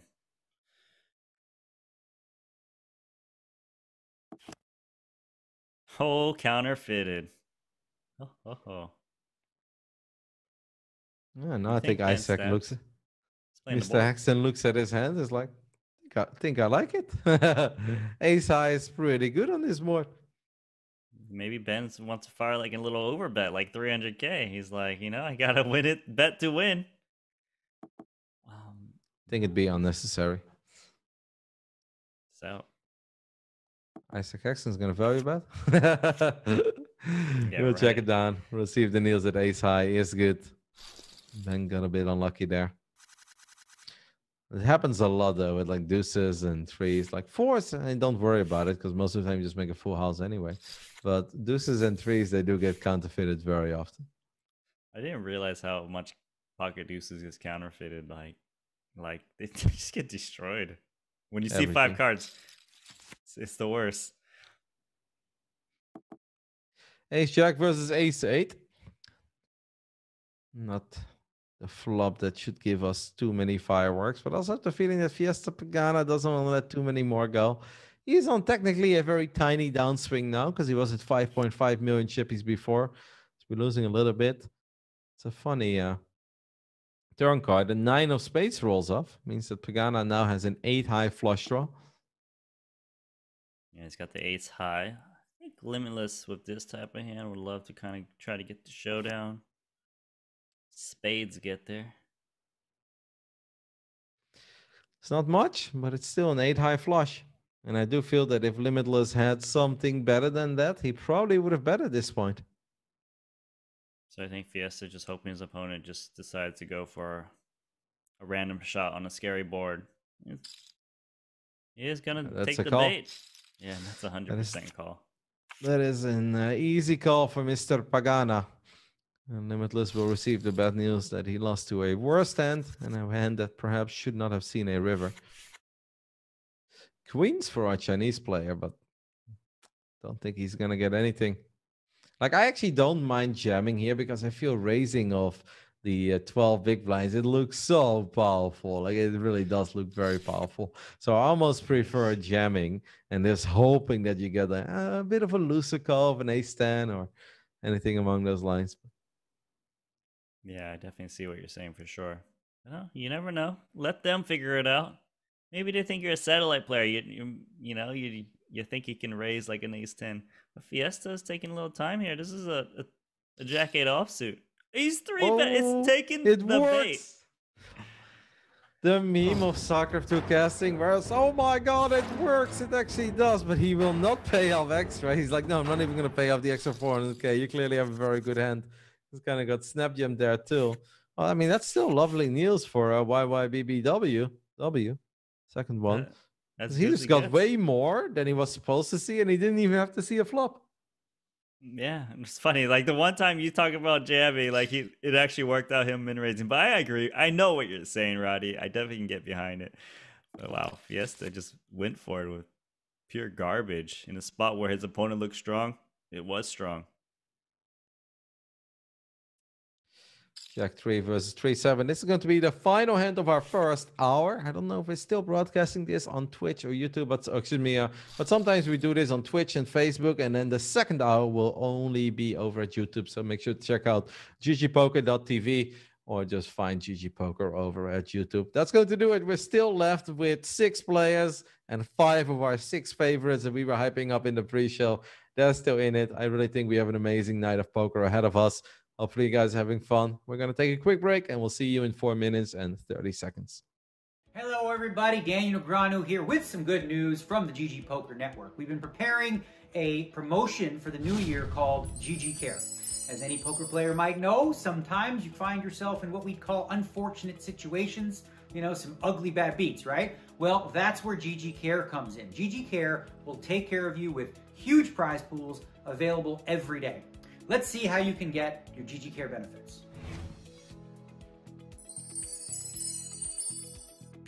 Aces versus kings. Yep, all in before the flop. I mean, nobody's going to fold that, right? That's just a setup. It's a cooler. I can't imagine being, you know, at the final table of the World Series of Poker heads up and this happening to me. It's just brutal. Bad beats should never be a thing, but they are.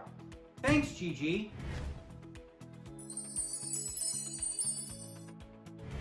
I flopped the top set. Very nice. Some fucking idiot chases a runner straight to suck out on me. Unbelievable. But in my darkest moment, GG Care was there. Thanks, GG. Flop the second nut set, the middle set on the flop. It's an impossible cooler. How can you be beat there? The guy has top set. Nobody's folding that. Sometimes it just feels unfair. Thanks, GG. As you can see, in the most unfortunate of situations, GG Care will appear for you. Are you curious how to get these benefits? Don't worry, you don't even have to lift a finger. First, simply enjoy the game as usual. Whenever something unfortunate happens, GG Care will be there. Secondly, when confronted with such circumstances, GG Care automatically will register you into a flip-out tournament with a huge prize. Just check the pop-up window. Thirdly, take a rest, have yourself a nap, get yourself a good night's sleep, clear your mind of all the bad beats, and when you wake up, the daily GG Care prizes will be waiting for you. That's all there is to GG Care. Pretty simple, isn't it? Just play the game as normal and GG Care will take care of you. And the prize money will only grow more and more in the future, so keep your eyes posted and good luck, everybody. I hope you don't have too many bad beats, but if you do, GG Care will be there. Thanks, GG.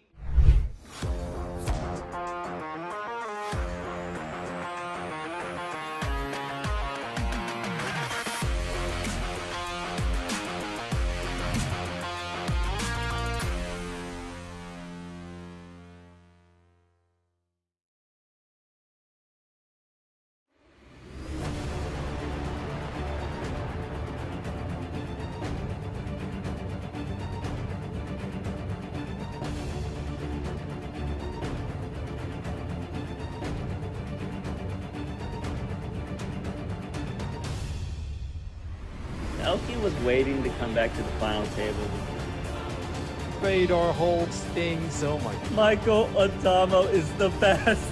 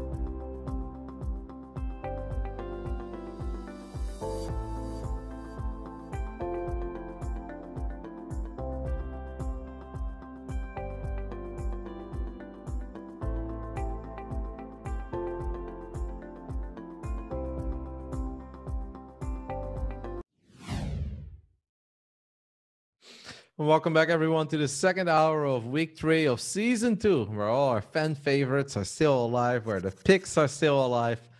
And we've had a chip leader who's honestly played a mighty fine first hour. We didn't know as much about him as some of these other guys, but Nanonoko, it's safe to say that he weathered the storm of the first hour in an excellent way. Yeah, it's been good first hour for sure. The first 2 seasons we had new names ship it. This episode, not first 2 seasons, first 2 episodes, we had new guys ship it, right? This episode, I don't think that's gonna happen. Or why not? It could be Fiesta Pagana. I was gonna say it's not gonna be the Chinese guy, but I forgot about Fiesta Pagana here. But here we go, 6-handed. 3 bust outs, pretty quick for a first hour too. Yeah, but those guys were all kind of short. Besides Daniel, I guess Daniel's the only one who had a reasonable amount of big blinds. Just a bit unlucky, bit of a setup, 10s versus kings. And then there was True. Isaac Haxton as well. I don't think we can really fault Daniel for going out.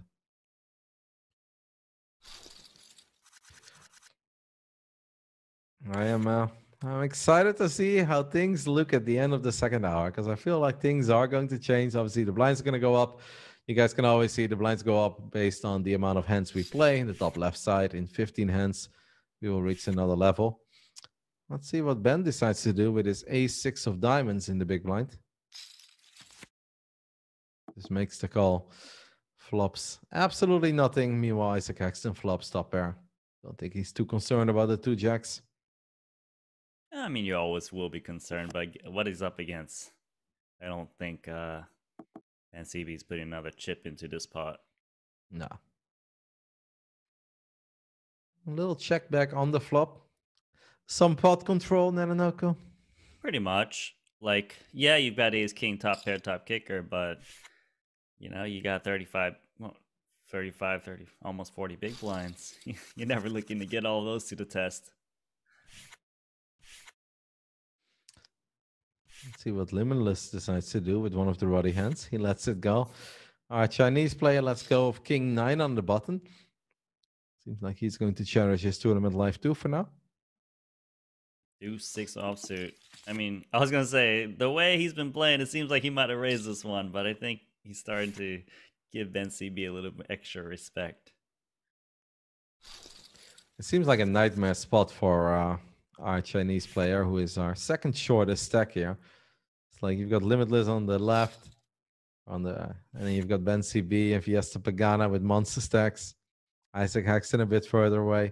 It's not going to be easy for him. I feel like he's going to have to keep the game simple for himself and just jam the hands that he feels like he should jam.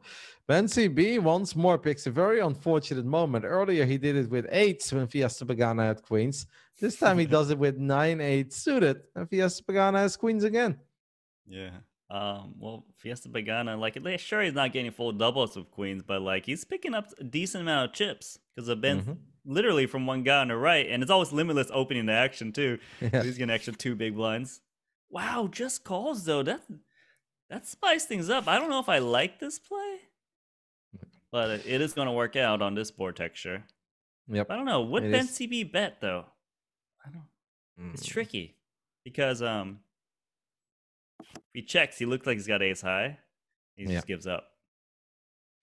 But Ben is not the kind of guy that I feel like loses 1 million+ chips when he doesn't really need to. Yeah, I think when he sees Fiesta Pagana smooth call here, he thinks he's got 10s, jacks, ace, queen a lot. I don't think he thinks he has queens, but it doesn't really matter on this board. I don't think he thought any of those hands were really going to fold. I think Fiesta needs a bet because it looks like his opponent has ace high, and with that card rolling off on a turn, don't give him a free shot. Yeah, no, 5 is not a card you want to see on the river. It will make things really awkward. So he is going to bet, and he's going to take it down, and he is back to where he once was, and that is at 5.5 million. Courtesy of Ben CB. Yeah, interesting hand. I thought the pre-flop was not standard for sure. That standard was jam. I think you think so too, right? Or 4-bet, just proper big. Yeah. Ace 9. He's like, nah, it's a bit too early. Not falling for it. I wonder what Adrian Mateus does here if Isaac min raises. No, Jack 3 is not exactly the hand you're super keen on opening with, but he does open. Can Adrian Mateus find a gem? Sitting, Impressive. yep, he does. With 11 big blinds. Well done, Adrian. And he is back to close to 900k chips. He hasn't really been able to get a lot higher than that, but he's still hanging in there. Still has a shot. I mean, like he's playing a good short stack today. Solid. That was a solid play just there. Like just knowing his opponents will still go for steals. 5-4. Oh, if Limitless wants to be real crazy, like King 8 suited, it can battle. I know your tournament life is precious, but when it's Limitless attacking you from the small blind, I'd be willing to send it. But I do prefer to just go ahead and close your eyes and all in rather than see flops, because King 8, it's not often going to completely smash the board. And this is one of these nightmare flops you really don't want to see with King 8s of clubs. Yeah, I think pre-flop is it's pretty interesting at the King 8 suited. Wow, he still calls, takes the lead. What? And hey, as long as you got a game plan, right? Expected his hand to play out in many ways. I did not expect him to call on that board with King 8 of clubs. Does make the call and takes the lead when the 8 of hearts rolls off. I think Limitless is a little worried. He's like, wow. Oh, what is his hand?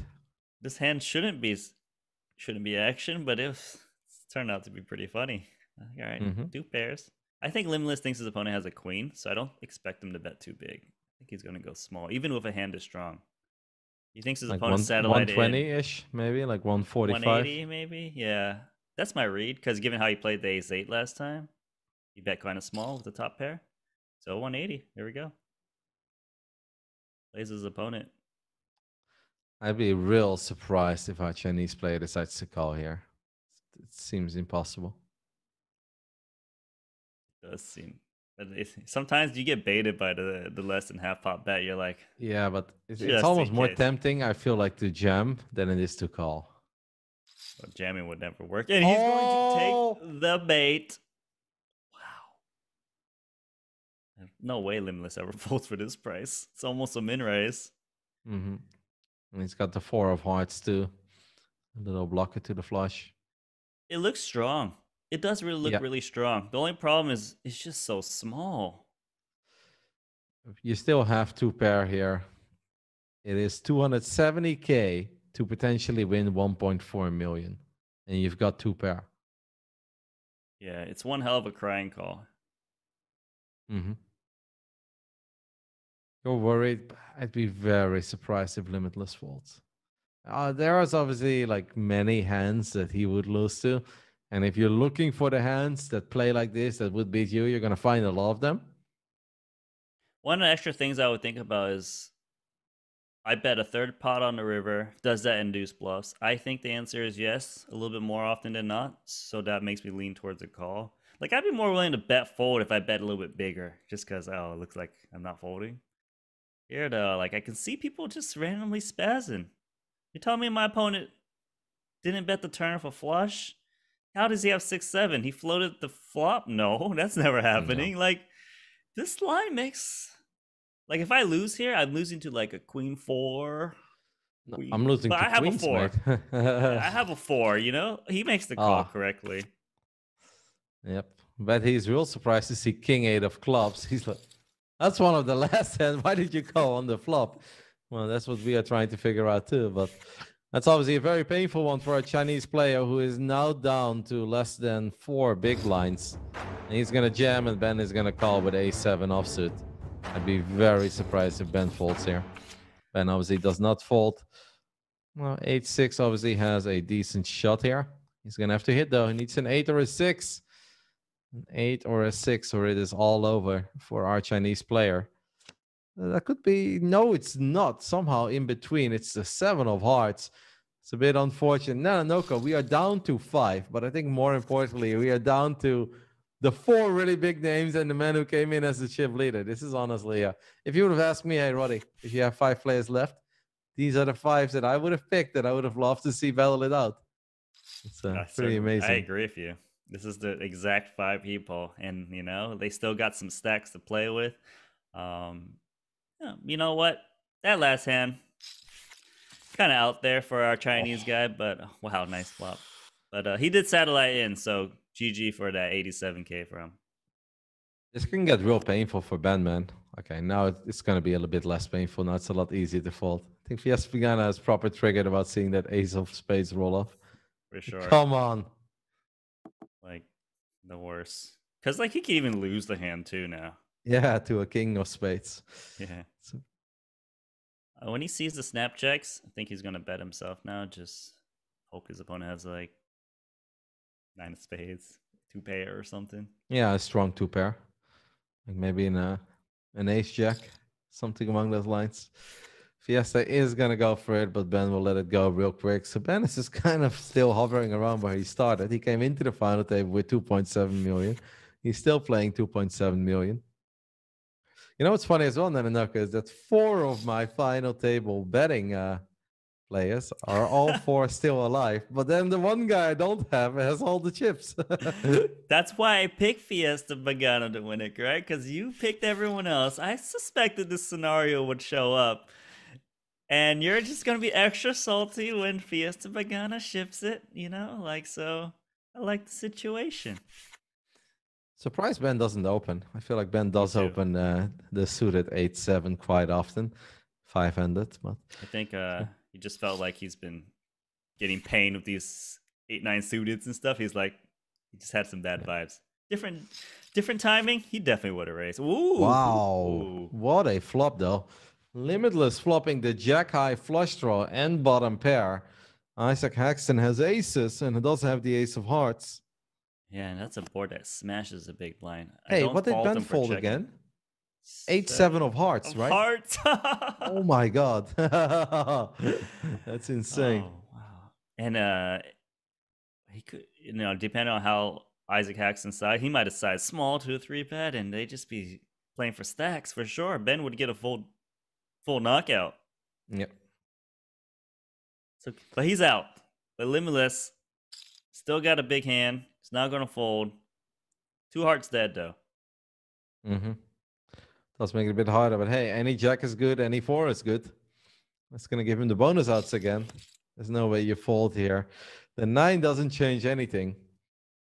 I want to see a Ben CB stream right now, just like what did yeah. Do you think? I feel like Ben is the kind of guy to show his hand actually here at the end, and then hit us with a little tilt emoji.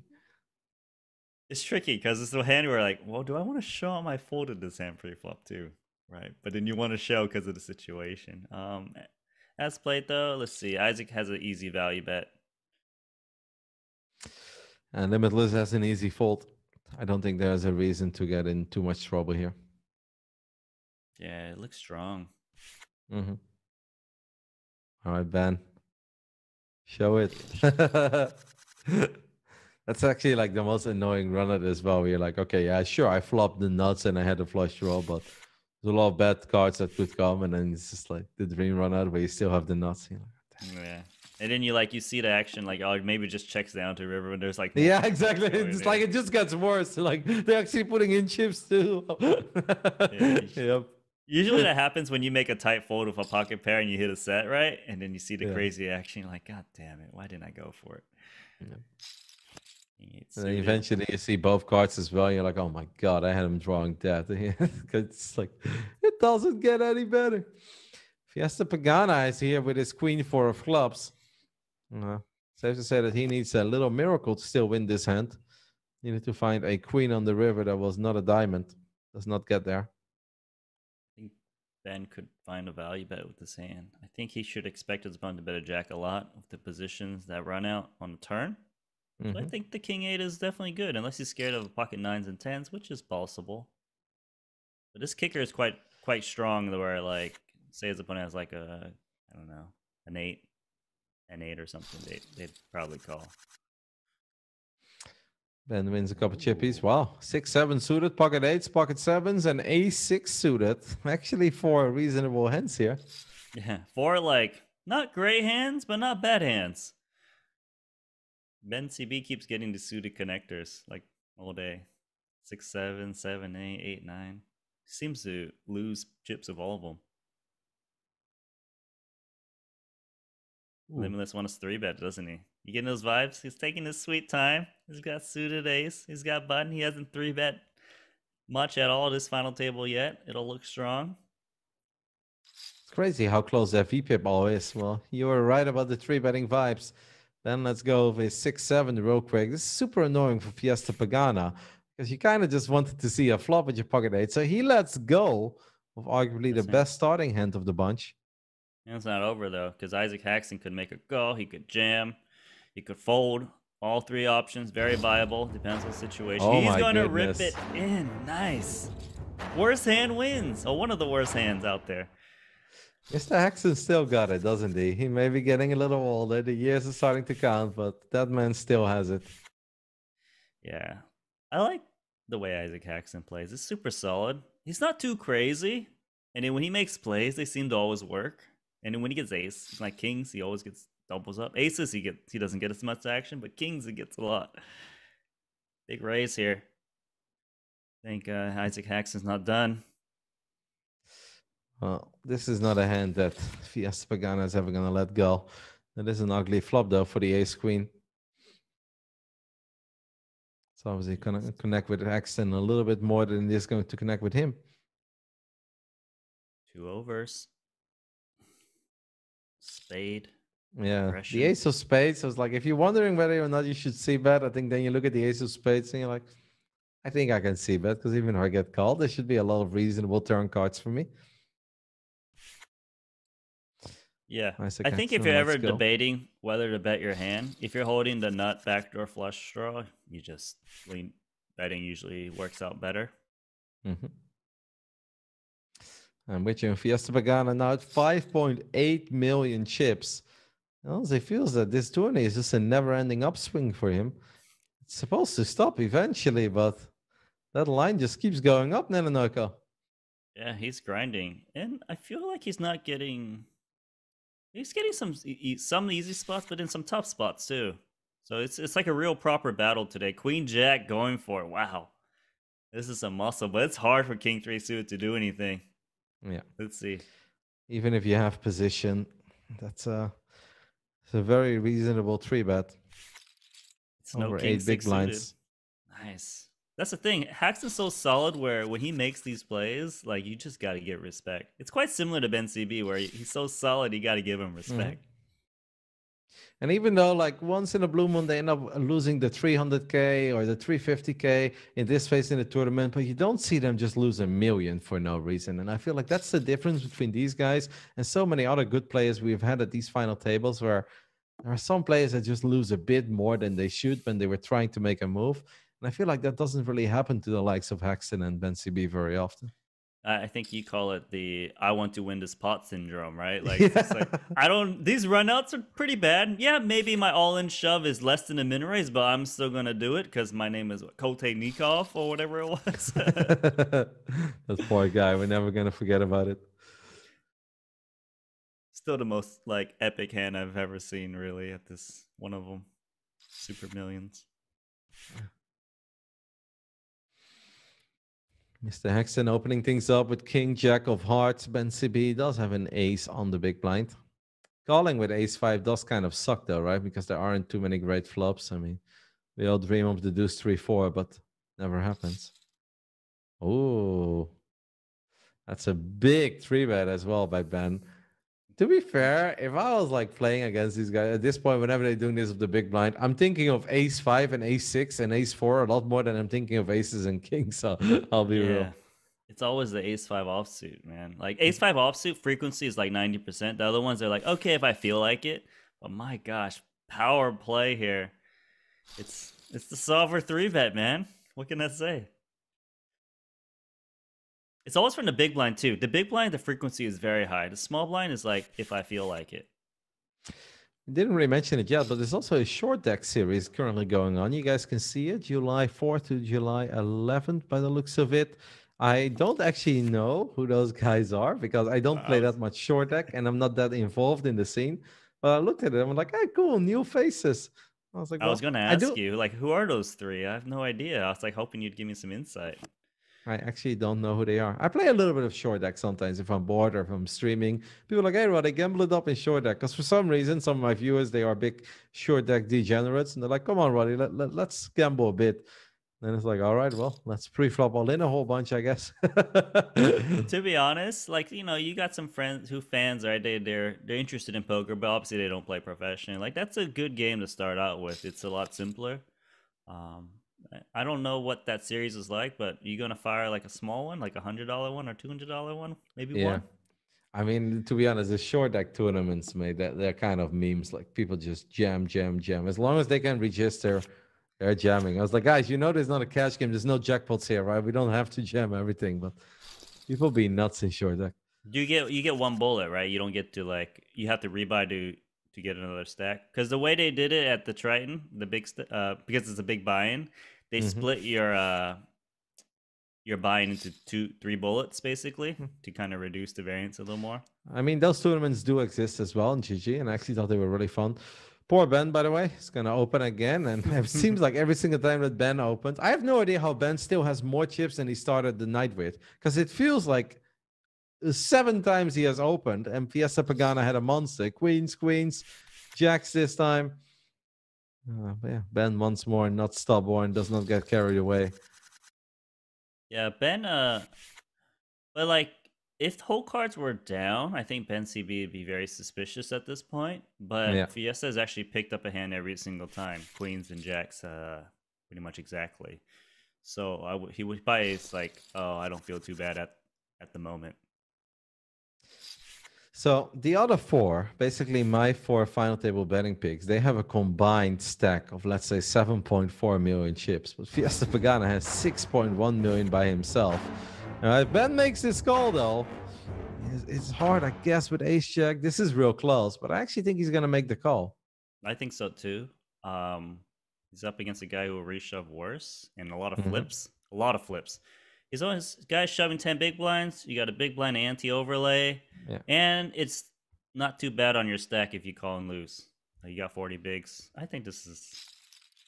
I think it's a call, and Ben agrees with us. He does make the call. He will receive the news that this is probably the best hand he could have gone up against. He now needs to avoid kings, though. He needs to avoid kings and eights as Adrian Mateus turns an open ender. That could be an 8. Oh, it's not an 8. The 6 of diamonds is safe. What? I don't think it could be 8, can it? Like it's the same thing as the 9 without the middle. I think. No, I could be I wrong. think the 8 has the 2 dots in the center, no? The 2 you pips. know what? Now you're questioning me. I'm not too sure. I don't know. I think only 9s and 10s have the 4 pips, but I use the full 4-color deck, so not this one. Sometimes I trip up a little bit there. All right, 1 year bets are down, but I guess technically a lot of them will go down eventually. I blame Elke for that. It's all good.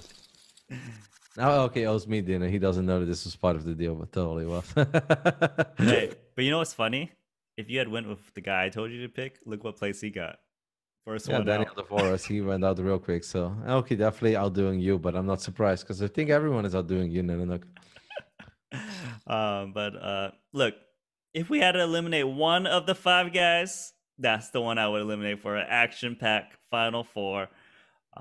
Here, anything can happen. Limitless down to 1. How's he down to 1.3? What happened to him? Jack 4 suit, I guess, took some chips, but it's not his fault.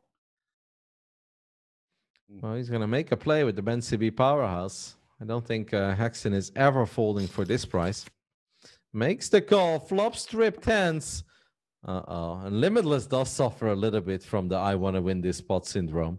So this could become real bad, Nananoka. Yeah. Having raised pre-flop, it's actually a really good board to put a little bet, even a quarter pot. You just take it down a lot. You start checking. You kind of look like what you got. He does check. Well, at least he turns the open ender. And he does actually, I guess, have a lot of ace kings in his range, but yeah, he does a decent amount. Stacks doesn't really, pretty shallow. Accent checks. Just hoping his opponent either stabs or actually hits that piece. I can see Limitless betting. I think he needs to bet like It's not gonna work, but he would want to bet a size that could maybe get some like ace highs to fold. You know, like an ace rag. Oh, he checks. Does make a pair of sixes on the river, but I think Limitless knows that that is almost never, ever, ever good here. Unless his opponent was playing pocket fives. Haxton Seven. here, I think will value bet. I think he's just gonna. It looks like his opponent's checking down. Mm-hmm. He might go reasonable, yeah. Yeah. Slightly more than half pot. Don't really see Limitless making any plays here. Yeah. It's always annoying when you check down and you got like a you make a hand because sometimes they're trying to move you off of ace high. And we saw Limitless make a king high call, remember, in the past, but good fold there. Well done. This guy's just too solid though, Haxton. Only wins. I mean, making that call would have a real serious impact on Limitless. His stack as our chip leader picks up pocket fours. No. Fold. Fold, Ben. Queen we're 8 is not a flop. Oh, you're lucky, mate. You are lucky. That was a good spot for you, for sure. I know. Close the action. Oh, man. We might see a turn. Ben is not folding mid pair here. Free rolling. To see the turn. And we might even see a river. Check, check. For sure. Oh, man. 5%? Pocket fours always make a set unless they don't need to make a set, but now they kind of do. So the funny thing is that I'm torn because I've got Ben at final table betting. So I'm like, yes, I want a set, but no, I don't want Ben to lose too many chips. But Ben wouldn't lose too many chips anyway with just a pair of eights. You'd be better off having the set hit just because, like, yeah, 2 big blinds. Fiesta Begana. Knows his hand is dead, but decides to give up, thinking his opponent's going to look him up anyways. This is where Ben mumbles to himself. See, Roddy, they never make a set. Oh, come on, Ben. Give me a break. There is a chance he mentions your name in that hand. I don't know why. Just get this feeling. He knows I love the pocket fours. Yeah, he does. 10-8 offsuit versus 9-5. 9-5 does make mid pair. See Pagana sprinkle some chips down there. It's like with weak pairs and blind versus blind, you kind of don't want to give your opponent a free shot at seeing a turn card even when they're just going to snap fold. Ooh.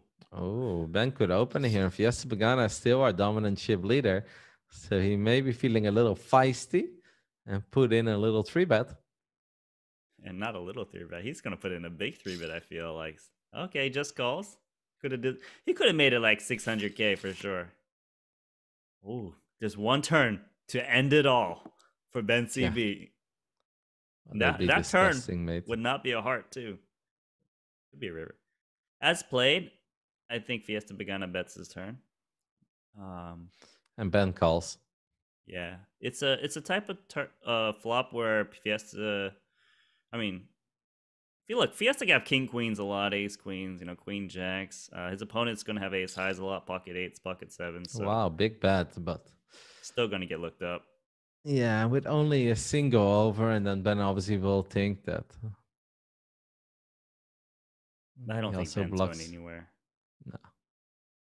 It is a bit annoying when they bet this big, because that almost makes it seem like they want to make up for the chips that didn't go in on the flop. It's like, hey, why didn't you see bet? So they're making up for some lost rates, but with only a single over, jacks here on the button, I do think you got to call. Wow. The more he thinks, though, it's worse for him, right? Oh, wow, he folds the best hand. Oh, man. I think that the fact that he took a little bit longer made him think, man, if I call now, I look like my hand's face up, and then he makes a move on me on the river. And he's like, all right, I'm out. But that's the thing. Fiesta Begana, he sizes up more than all the other guys out here. And it's quite scary to play against because, yeah, sure, you lose more when you're wrong. But, man, if you can get hands like that to fold, no bets post flop, really? It seems like a good reward to me. 6.2 million chips for our chip leader. He is going to lose a couple here to Limitless, who just gets it all in with the ace king. Pocket fours, but one of the fours is dead. Oh, no. I think Limitless will jam this. He looks around the table. It's like clear shorts. Oh, he folds. No, you get another free roll run. Oh, He flops this a is full house. my heart. Man. I can't take it. It is kind of funny though, because Ben's hand is never gonna get better, right? Yeah. It's only gonna get worse. But if you hit a 4, you still win the bet, in my opinion. I mean, I still get a point. You just Okay. got to hit a 4. It's not like you just got to hit your card. Would you agree with that, though, Roddy? Just moving forward? Yeah, of course. I mean, Yeah. a set is a set. Yeah. It's funny, you know. We're not doing hand ranking. We're just trying to see if you hit your card on the board. Mhm. But obviously, with one of the fours out, it's going to be a bit harder. I think this is kind of a weird race almost. I feel like Ben is really saying, like, I've got a pocket pair, and I think you don't. And well, it worked. Yeah. Yeah, that was actually a very interesting play. It's Mhm. basically don't play back at me. And sometimes people like they want to play back, they're like, but it'd be so suspicious if I play back, so I just let it go. Very interesting. Isaac Haxton opens things up here with ace-10 offsuit. Ben is sitting at 8-7 of hearts. Fiesta Pagana's got an ugly ace. I actually wouldn't hate just folding ace-6 here. I know that's a bit weak four-handed. I like it. I like the way he plays, Nanonoko. Did he have an ace of club? Just curious. Yeah, he did. Or the 6 of clubs. I It was can look one it of up for you. them. Nah, I don't need to look, Roddy. It's not a Okay, big deal. fine. But 8-7 here. It's an okay flop. Seen better flops, seen worse flops. It's one to continue for a quarter pot. Check raise. I like this Wow. Ben CB. He's just What taking is it? control of Yeah. the hand. Yeah. Ben, what happened in the break? What have you done? This is like when the schnitzel really kicks in that you've been devouring in the 5-minute break. I like it though, cause like a lot of guys they won't raise there because they don't want to blow up the pot. But like I'm pretty sure Ben would have folded to any resistance really on future streets. But it closes the action. If your opponent just look, everyone just fires these tiny bets on these flops these days, right? And they just give up when they take resistance. So why not deny the equity and not give your opponent the chance to move you off your hand later? Fiesta flops mid pair. Isaac Haxton flops the open ender. It's already 500k in the middle. Could be fun. Yeah. I'm liking Haxton's hand more here, even though he's unpaired. Same. I mean, he's got 2 overs and the open ender. Or like, it's going to be... It could go like check. Like it's hard for 8-3 to be calling down. Still the best hand. It's an okay board. But I mean, I'm like, what's a good board for 8-3 besides 2 pair plus? Not really anything.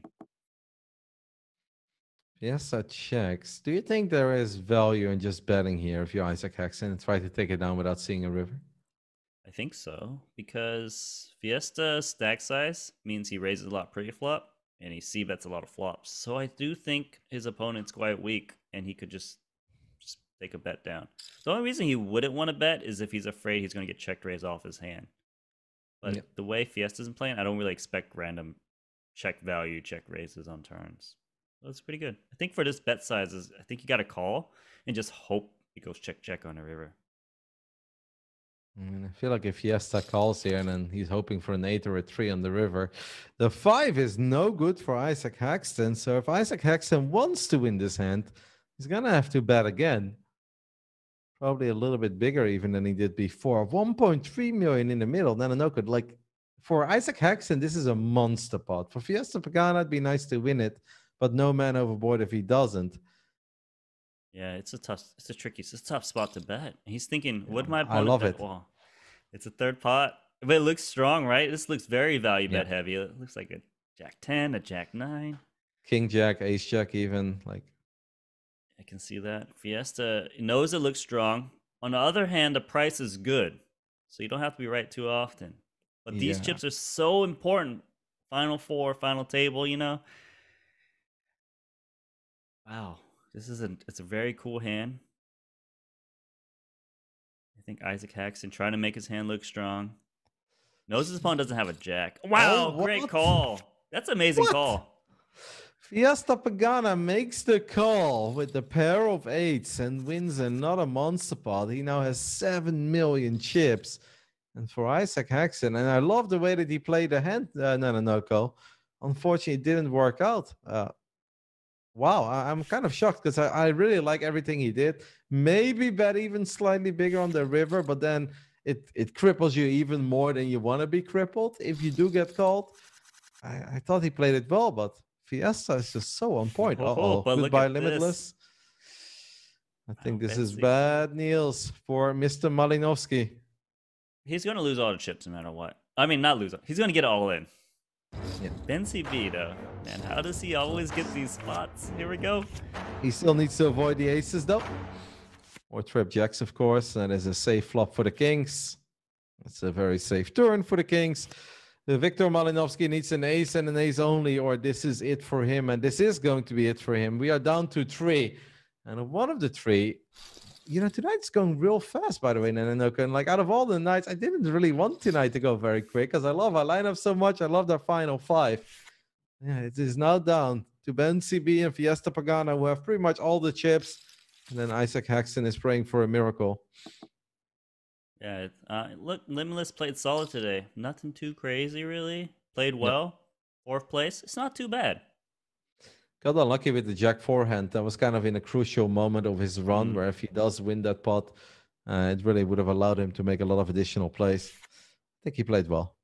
Yeah, I think he played well for sure. But Ben CV, man, this guy's sitting on 6 million chips.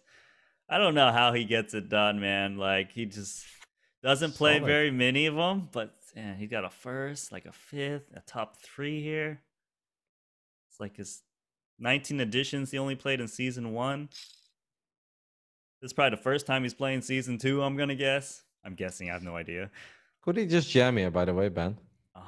He's gonna jam for sure. Right? Okay. This is Ben CB. He doesn't let anything go. Just wondering. Meme hand out.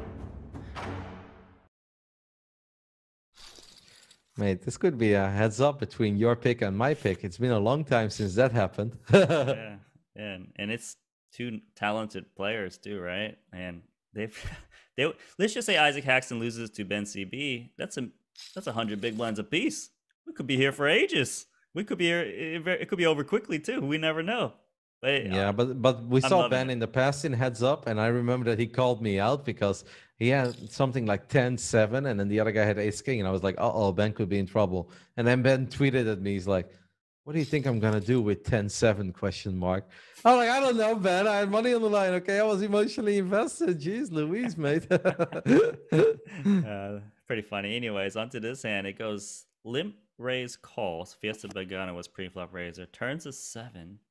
Ben CB got nothing, but he's got king high. Does it have enough showdown value to check? I think it might.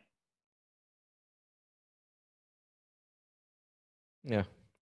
I think if I'm Fiesta here, I just check and hope that the 7 is good.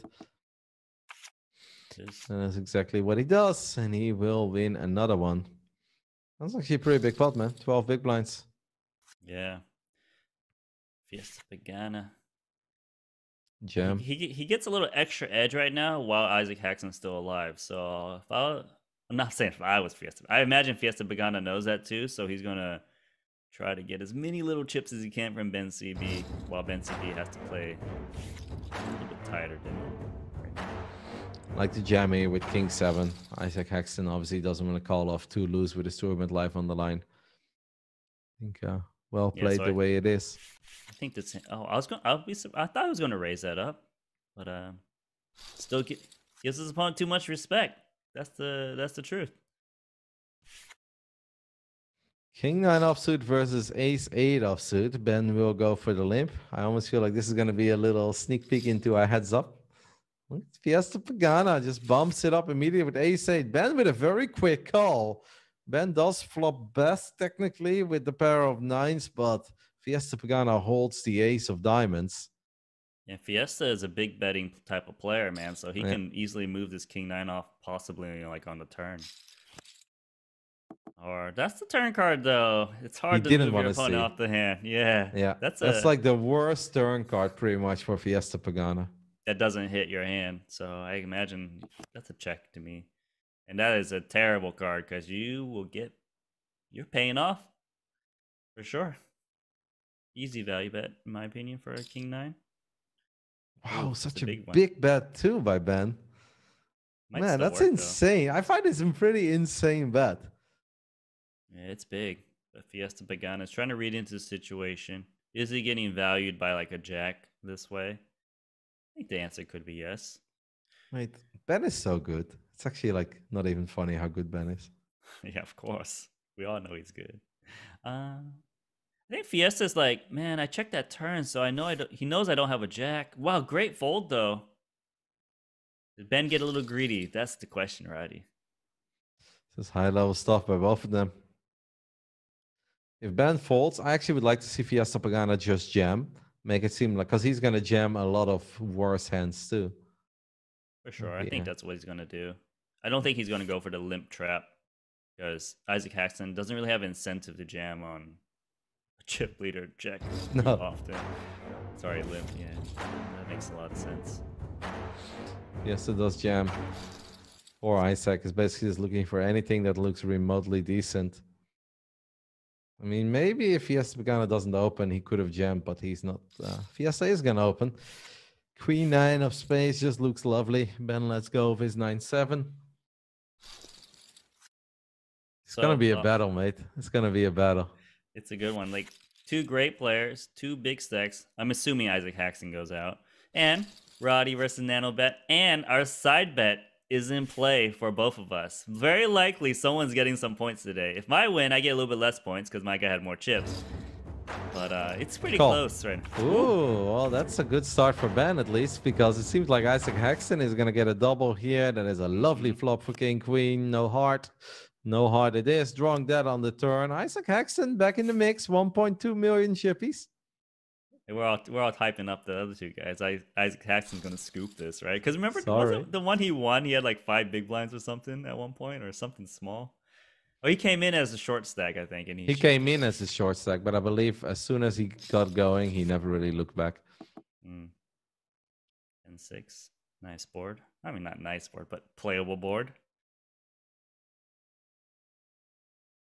A little C-bet would win this one. Check. I mean, the pocket trees of Ben don't become any prettier. It's like, yeah, 10-6 still gonna scoop the spot, I imagine. Like, I don't think he's. Yeah. Wow, never mind. Threes is betting. I'm very surprised. No, I think it's hard for 10-6 to actually stick around, right?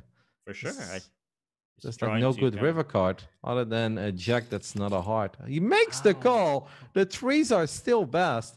Does Fiesta turn his hand into a bluff? Will Ben bet again? Nananoka, what the hell is happening? What is this game that these guys are playing? This is a different game right now because Ben CB makes an unexpected bet. His opponent looks like he's got a king, though. It's so hard to bet. He knows that would get snapped off. Ben is wondering, does his opponent have like a 10-9 enough? What? Wow. That is an amazing bet, and it should work. Yeah, unless Fiesta Pagana is going to pretend that he's got Jack 10, but that would just be the wildest thing ever. All right, he lets it go. Ben CB, I almost want to say draws first blood in this upcoming heads up, even though Isaac Haxton did obviously get the double up. We've got a new chip leader, right? Yes, close, yes. Close, but wow, what a crazy hand, Ben. I mean, not Ben, Roddy. Like, that's just, this is spicy. Proper crazy hand. Ben is just so good in switching gears, right? Because it feels like it's always so solid. Everything is fundamentally making sense. But then he does pick these spots, and he just seems to pick the right spot way more often than not. I can't say always, but timing. Insane. He's got good timing. Fiesta Pagana. I was also surprised by that call on the turn. And it looked like he was going to scoop that once he made that call.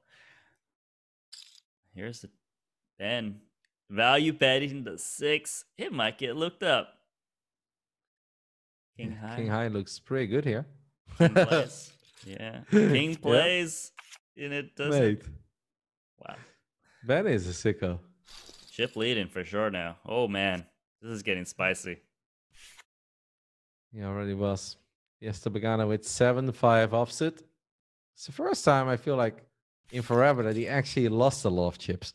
Because before, he was at 5.5 and he went down to 4.9. Now he legitimately went down 1.5 million chips. Ben's got threes again, and apparently he really loves threes. Tone changes once you lose the chip lead, you know? Like, it's very different here. Ace 8, nothing. Monotone board. Yeah. It's not a good board for threes either. Quarter Not pot many out. are. Yeah. Especially not if Isaac Haxton folds one of your threes.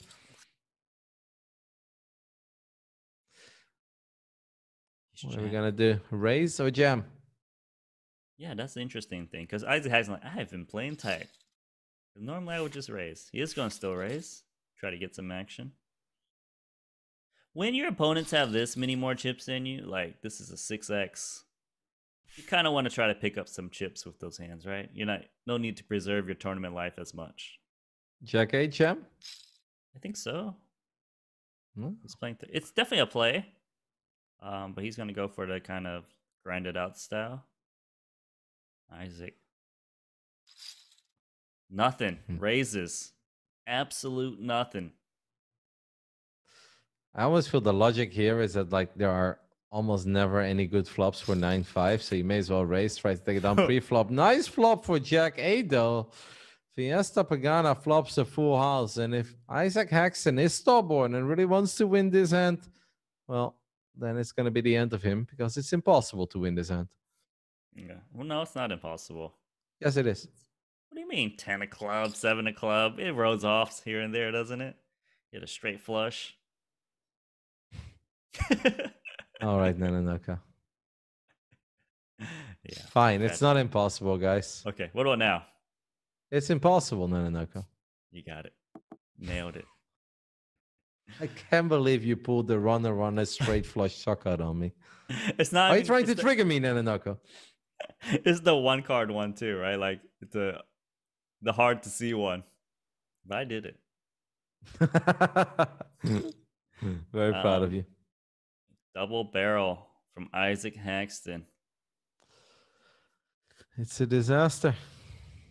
That's the problem with these garbage raises from the big line is sometimes you feel committed to post flop.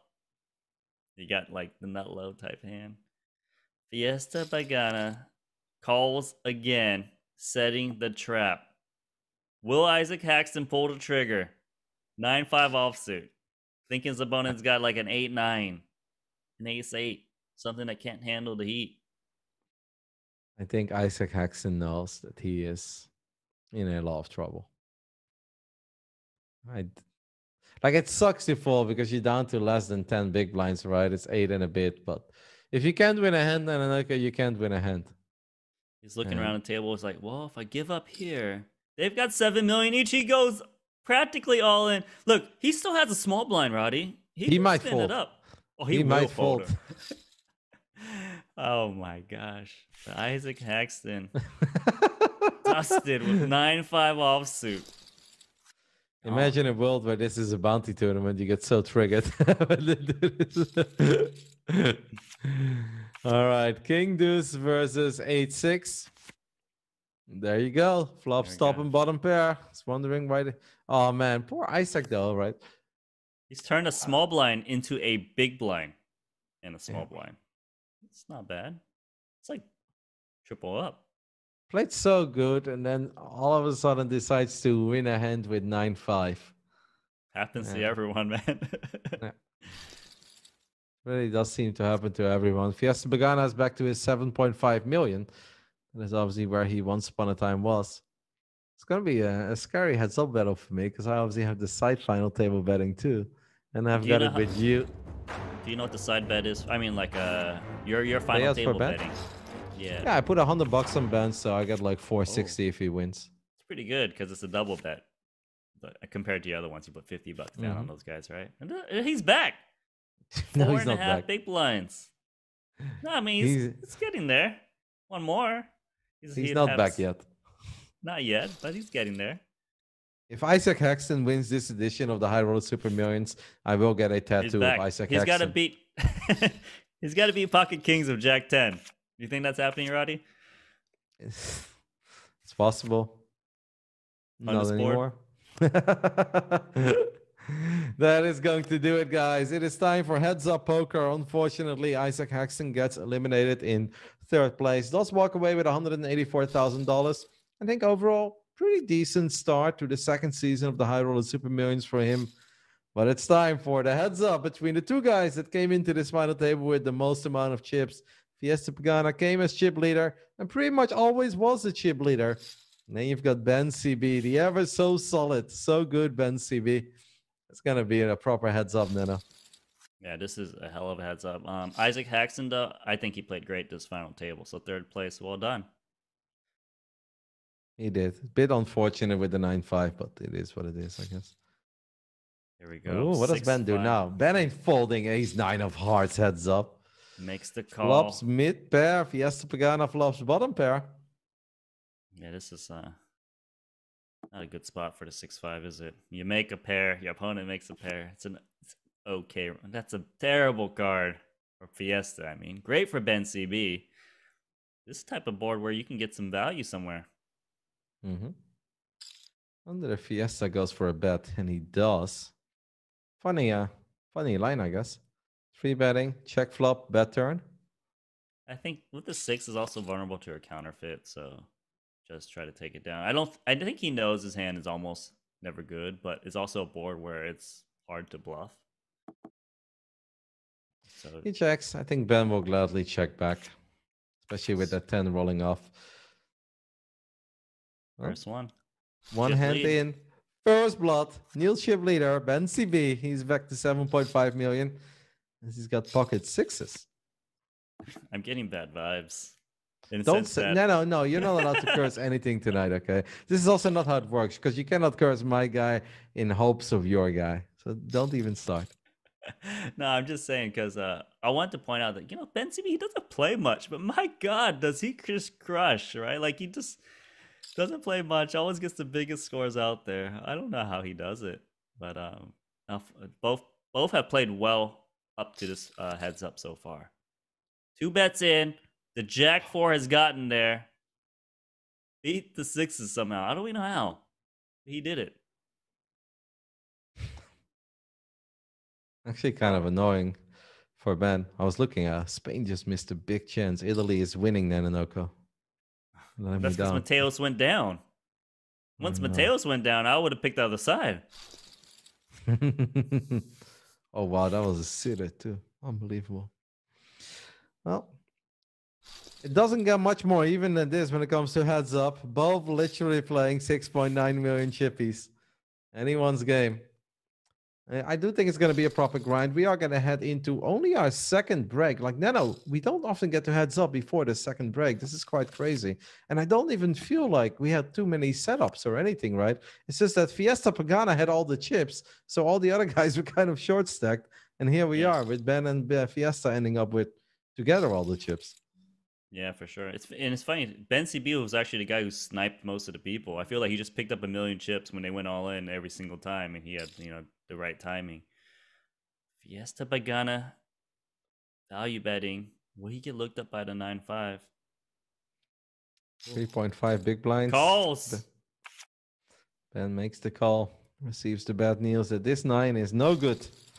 The other one was. This one isn't. So we're kind of back to Fiesta having a little lead over Ben. But I really do think it's anyone's game. I think they're equally matched. I wouldn't say one's better than the other guy in heads up. Both guys are clearly MTT players that play really well. This is where I go full Nanonoko and I'm like, ooh, I'm getting bad vibes.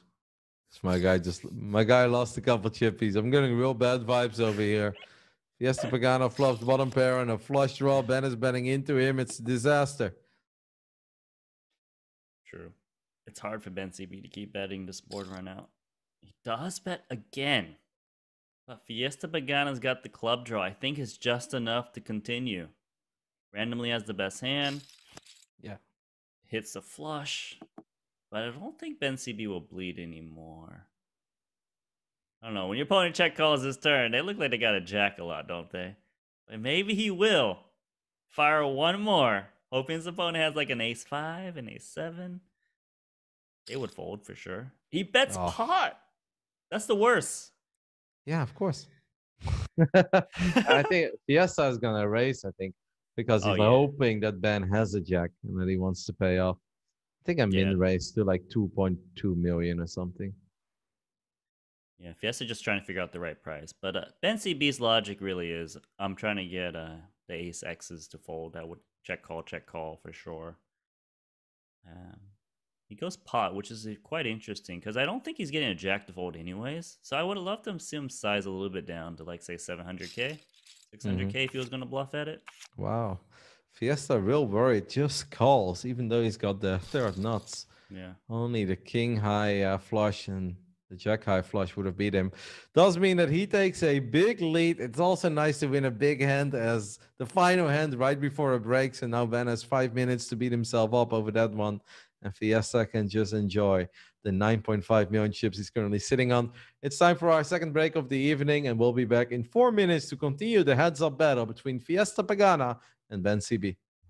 Hello, everybody. Daniel Granu here with some good news from the GGPoker Network. We've been preparing a promotion for the new year called GG Care. As any poker player might know, sometimes you find yourself in what we call unfortunate situations, you know, some ugly bad beats, right? Well, that's where GG Care comes in. GG Care will take care of you with huge prize pools available every day. Let's see how you can get your GG Care benefits.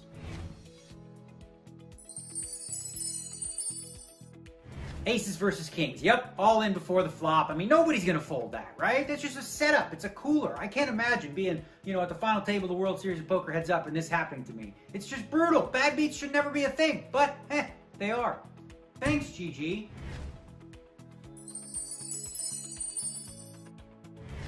I flopped the top set.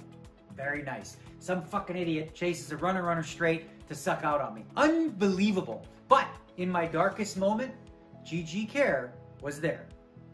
Thanks, GG.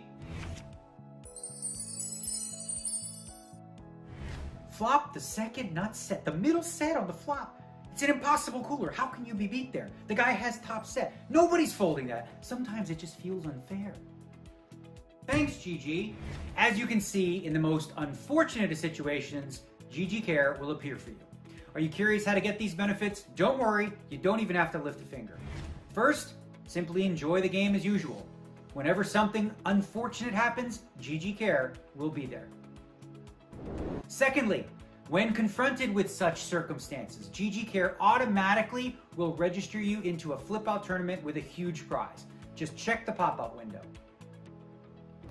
Thirdly, take a rest, have yourself a nap, get yourself a good night's sleep, clear your mind of all the bad beats, and when you wake up, the daily GG Care prizes will be waiting for you. That's all there is to GG Care. Pretty simple, isn't it? Just play the game as normal and GG Care will take care of you. And the prize money will only grow more and more in the future, so keep your eyes posted and good luck, everybody. I hope you don't have too many bad beats, but if you do, GG Care will be there. Thanks, GG.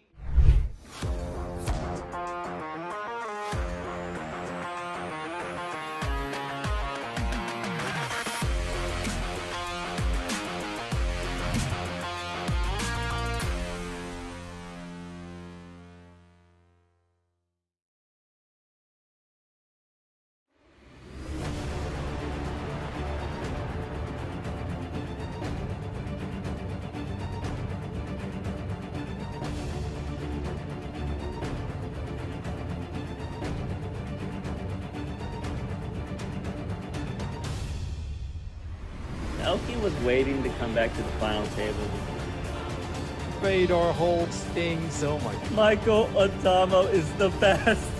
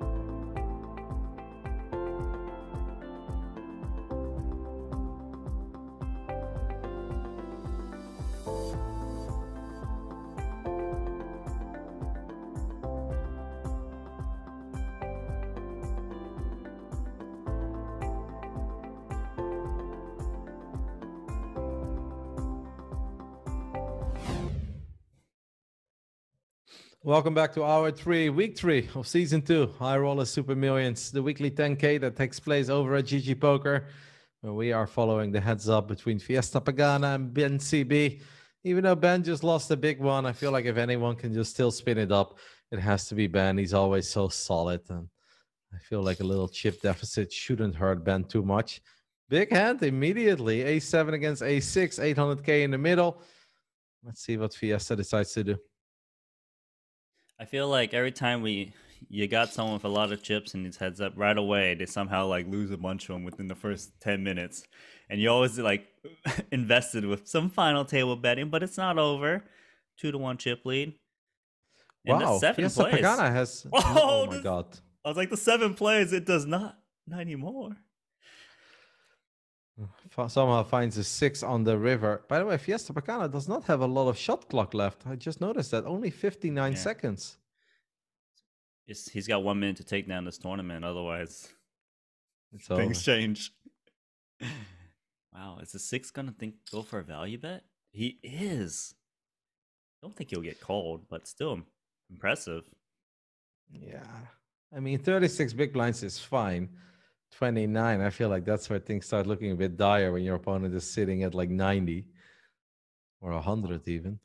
A7's not folded yet. Does he think he's getting floated by like a king jack or something? Like a king 10? King 9? You know, something funny? Possible. Ben still has plenty of time to go over this, but if you're wrong here, you do get set back pretty far. Oh, it makes the call. And we'll receive the bad news that he got rivered by the 6 of his opponent. Like, Fiesta Pagana he has got 110 big blinds. What the hell? Like, he's been at 100 big blinds this entire final table. It's ridiculous. It's really hard to have 100 big blinds at heads up just based on time progression. But right now, he's out solid Ben CB so far in its heads up, in my opinion. I mean, he did just spike a 6 on the river, mate, to be fair. True, but he did get value, which is an impressive value bet there on that board. And to get called by the A7 is, I don't know, it's ambitious a little bit. But, you know, they've got their reads. I'm sure they play with each other a lot. Gonna get it wrong sometimes. Ever since you said it, you've got bad vibes. Your opponent went up by 5 million chips. I love it, mate. I really like that you squeezed that comment in there. It's just great. You think it works every single... I mean, it does work at a very high frequency. Let's see. Wow. Ben makes the bet. King high, but he's got no time. King high is good right now. Near pot size bet. If he can make... Oh, this would be a sick call. That's checked down to the river. What's min raised? I think he's going to call. The man's got 106 big blinds. Well, he's been playing very, very well. Almost. Oh, he does fold, but yeah. This is a good battle. It really is. It doesn't feel like a very fair battle to me. It feels like one guy's got an Apache attack helicopter and the other guy's got a baseball bat. But we'll see how the battle goes. Well, as played right now, Ben CB limps to ace-4 suited. Definitely will at least call. Does make the call. Opponent really can't win this pot. We'll lose some extra chips, I'm sure, since he raised it. Oh, he can no running jacks or running eights. I'm surprised you say that rather than like the queen 10 run out, you know, like more obvious. But let's see. Wow, he's still checking though. Hasn't put in a single chip yet. Is there a world where Fiesta Pagana loses no chips on this hand? He's quite surprising, actually. Yep. Because he was a pre-flop raiser. Puts in 4 bigs. He's just completely okay with letting it go. Ben probably a little bit triggered. Why are you not betting? I feel like Ben's going to go real small, like 280 or 300. Oh, he's going to go real big instead. Pot. Wow. It's quite interesting.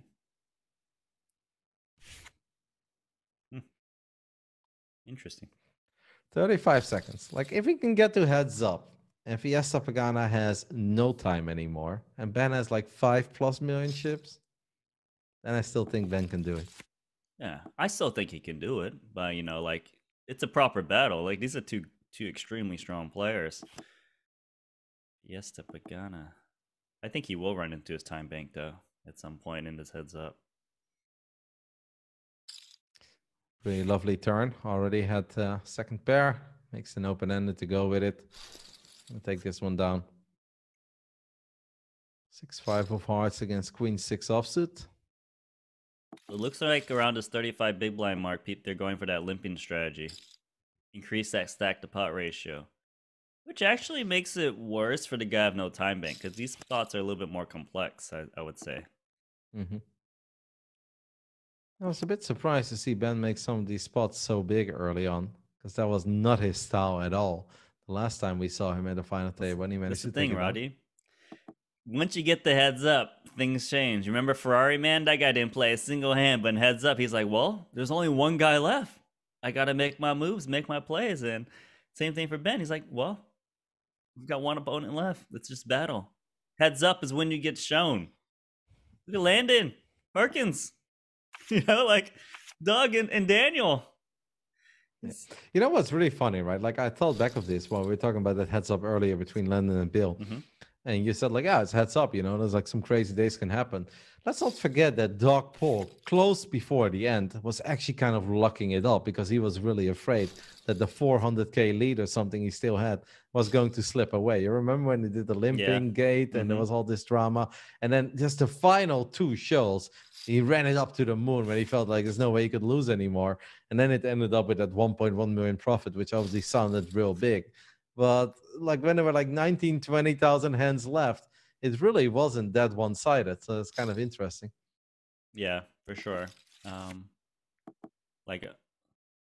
mean, we got a great match here. I think there's a lot to talk about with that one. It should be fun. We can probably talk about it next week. They're still going to be memeing about it. So, but it is quite interesting for sure.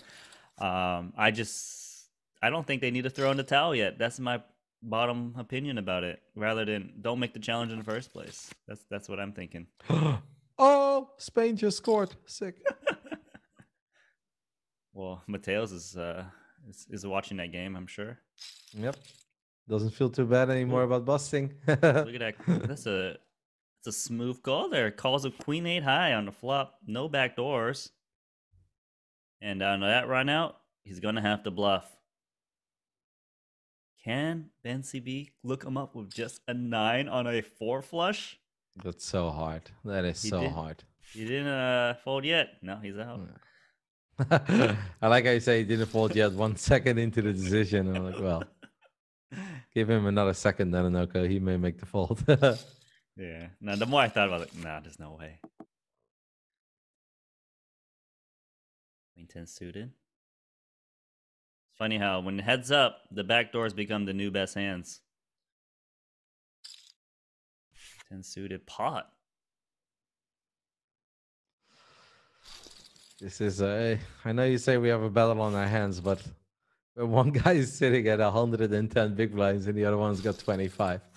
I know it's possible, but I feel like, ooh. Pocket fours. No-co. You'd be okay with this though, right? Like, okay, I take a lead on one. Oh, you hit us. Let's go. Happy screenshotting, guys. I already saw a lot of people screenshotting earlier. They're like, does this count? No, that one didn't count. This one, though, it did count. Brutal. Fiesta makes a set of 4s. Roddy gets on the board. Take that, Nanonoko. If Fiesta just pre-flop jammed, he would have got the C. Oh, my God. He did your thing. Let them see a flop. You're going to hit a set. Try to hang your opponent. Aye. So you do get me on 1 point on that board. So now it's fair. I win the other one. You win that one. We're even. I mean, I would still like to see Ben win it because of my final table betting. And then I get the double kill on you. That's extra special. Well, that's pretty. Wow. Well done, Roddy. Yeah, pocket 4s. They do make a set after all.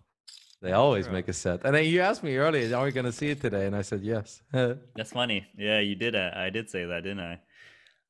You are right.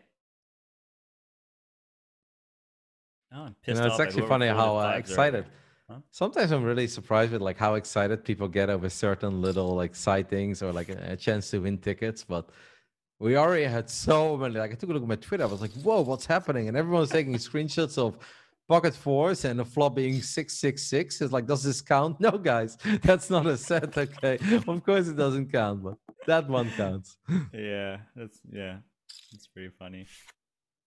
Oh, I can't believe you hit a set, Dennis. I can't believe it took 3 weeks. No, pocket fours always makes set. Salty. All right. So blinds are up. Ben's on 20 big blinds. Yes, he's at a big deficit right now. But one double, he's got 40 big blinds. And we know 40 big blinds is a lot to work with. Let's see here. Jack 10 suited, King 8 suited, raise. We know we're going to at least see a flop here. Could Fiesta Pagana do something very wild? Nice. Like a limp jam? Maybe. Flop stop pair, though, and also has backdoor diamonds. Ben keeps betting. Ben obviously does have a gutter ball. He's looking for a queen. What about a queen of diamonds, Nananoko? Oh, there's the queen of spades, though. Drilled it. That is a okay, Roddy. Turn for you Ben. complain enough, you get your reward. And I think as played, this is all in at some point. You gotta moan it in every now and then, Nananoko. You know how it is as a poker player. You just gotta moan long enough until you hit them. Wow, that's so brutal. And Fiesta Pagana shot clock running down too. There's just no. The only way Pagana doesn't lose more of like, I guess there's a lot of cards he doesn't lose more, like a Queen Jack 10. Maybe there's some checking happening, but right now it's not good for Fiesta Pagana. No. I gotta say that's an annoying river for Ben, but you're obviously never folding a straight heads up anyway, right? Ben's not folding. The question is, does Fiesta Pagana sometimes check? Thinking, oh, he does check. Wow, saved. Because he could easily lost that 1.3 million. The 9, I can see him being scared. Flush got there, trip 9s. All right, so yeah, Ben chips back up to 3.5 million, but indeed probably sucks. Would have liked to see him win a little more. Jams the deuces, a limp jam the deuces. All right, feisty. Now he's just about 40, a little bit under.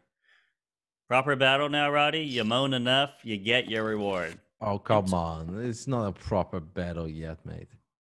If this match lasts 2 more levels, I'm going to complain again. And we'll be back. You should. The deuce is still good of Ben. And the board pairing, if you thought your deuce was good, I don't think it's still good. He leads on the board pairing. What do you make of that? Yeah, it's a very common play these days. Retake control to action. It's hard for your opponent to make a move too, especially if you have to do it with the trips as well. See, I called it trips and not set. Trip sixes. It's hard for Fiesta Pagana to win this one. He's got 10 seconds left in the time bank. Yeah. For the people who are unfamiliar, what happens if he's out of time? Basically, then you have 5 seconds, and then the emergency shot clock starts running, and then you have 5 seconds. Otherwise, your hand will be automatically folded. He makes a call, just Jack 7 high. Picks up some cards, but against a pot-sized bet, can't do anything. Nope. Surprise Ben went so big there. I think really hoping his opponent hit a 10. Yeah, I don't fault it. I don't think a 10 would ever fold anyway, so he goes for the max. 40 big blind stacks, 2 7s. Is this a hand for call? Is it 3-bet? I'm not so sure. I think I'll just call, to be honest. Okay, Ben goes for a big raise and takes it down. Because Ben is a god. Well, he's closing in on that 5 million. There are only a couple of seconds left. All right, make a play then with your Queen 8 of Spades, Fiesta Pagana. That's a beautiful... Oh, my goodness. No, do you think that Ben can lose his hand? No. Oh, my God. Quad Kings. That's ridiculous. Ben CB is thinking, look, I don't need to hit one big blind. Yeah. I was going to say, you got to get some chips in. So let's go for the 1 big blind. Might get called by Queen High. Does. Wow, that's a terrible board for Fiesta Pagana. I would call, actually. I would always call it. Like, if Fiesta Pagana checks and Ben bets, I would just call. Like, even if it's a pot-sized bet. Yeah, because the way it's playing, it does look like they're playing the board. Yeah, of course. This is also like, there's 2 kings. So if you have a pocket pair... Though. Rod, I still think... X-pot. It's tough. It's not easy. But he's got no time. That's the problem. He calls. Oh, quad kings for Ben. What a horrible river card. Fiesta would not lose any chips other than maybe an ace or another deuce. That's so sick. Wow, he pretty It's much like lost even if the the maximum. yeah. Yeah. Wow. We're even. Okay, Roddy. I told you with 20 big blinds, you can't count a guy out. Of course, it's heads up. We could I be here didn't for count him out. ages. I just said he had a baseball bat versus versus an attack Well, helicopter. But this attack helicopter's got no fuel because he just lost all of the chips. It's going down. Great battle. mm-hmm. Ace 3 versus Jack 4. Gut shot for Fiesta. Ben does make bottom pair. Bottom pair is good. Bottom pair will definitely continue. Wow, I Probably can't believe that value river, bet. mate. That's such a sick river. The deuce when you have quad kings. Yeah, no, like that's actually the perfect card because I don't Yeah. think he can get 2x pot on another different card. He can only get maybe pot and max. Mm-hmm. Unreal. That's actually unreal. I do feel a bit for Fiesta Organic. And I mean, I like the call as well because I'd be like, mate, I'm the chip. I'm not folding a 700k chips. Like, what do you think you're going to do? You pretend like you've got a king here, mate? Ben is like, no, I've got two. It's worse that PS Ghana had no time bank too. So like he's just like, oh man, I know I have to call here. He couldn't like try to break it down. Maybe he still calls, but time bank it's not a good thing on it. It's not on his side. This may just be the best night ever, mate. We see a set of fours. Ben might still take it. Yeah, you're on the board on both of our little side bets. You win your final table betting. It's the guy you put $100 down on. Like it's just lining up perfectly for Roddy. Spain's winning some goals. I assume you bet on Spain, did you? Yeah, like I don't think I'm winning in the football game, but that's okay. At least it's fun. I mean, I had over 2.5, which I already thought was a bad bet anyway, because Spain, Italy is not a game that has a lot of goals, but whatever. So he'd have to score X amount of points. Is that right? Yeah. Got But it. it's fun to see, a proper semifinal. Maybe when the show's over, I can enjoy some overtime. I mean, you might not get to see any of that match. It could be a while. Got stacks. You got the chip lead, Ben CB. I'm sure he's probably streaming it too, and then like all his chats just going crazy. You gotta remember, the most amount of people who bet on Final Table betting was on Ben CB. Fiesta Pagana had a lot of money on him too, but those were average bet size, a lot larger, less people. Jack 8 suited. Fiesta Pagana getting a little crazy now. He calls. Jack 8's more playable on this board right now, though. No, you just got to see bet. Like I think even this 500 or 600k looks pretty powerful. Wow, you go so big. 1.1. Ben shows that he had a jack. That's what Fiesta wants to see. That means like, oh, I got the better hand to fold. And 4 off. 1 second. So practically he's got like, how much time does he actually have then? About 10? I think it's 10 seconds. I think it's 5 seconds before the emergency shot clock starts running. Got it.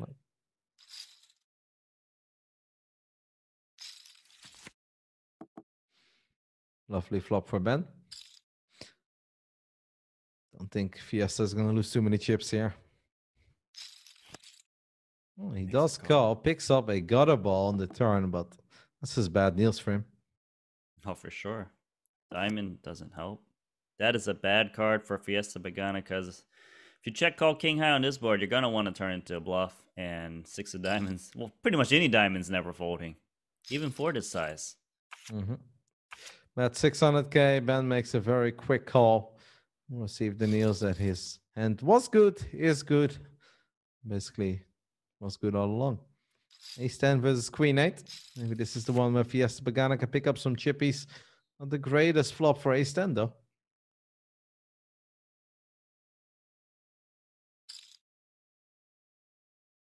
Little bet here. Benjamin CB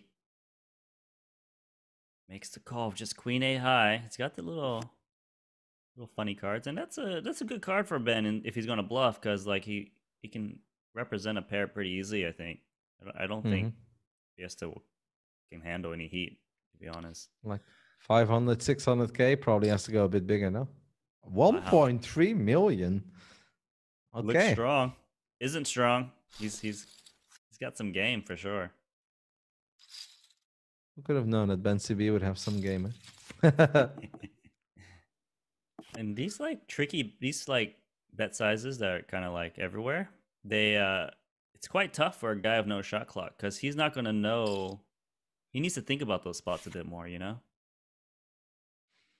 Fiesta taking a note out of Ben's playbook there with a little over bet. King high flush draw and a jack. They play pretty fast, actually. Yeah, they play real for heads fast. up. Yeah. And that obviously means that the blinds go up quick too.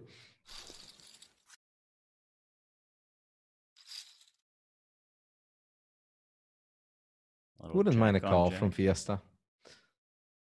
Calls the standard, but looks like he wants to 3-bet it. Went into the emergency shot clock.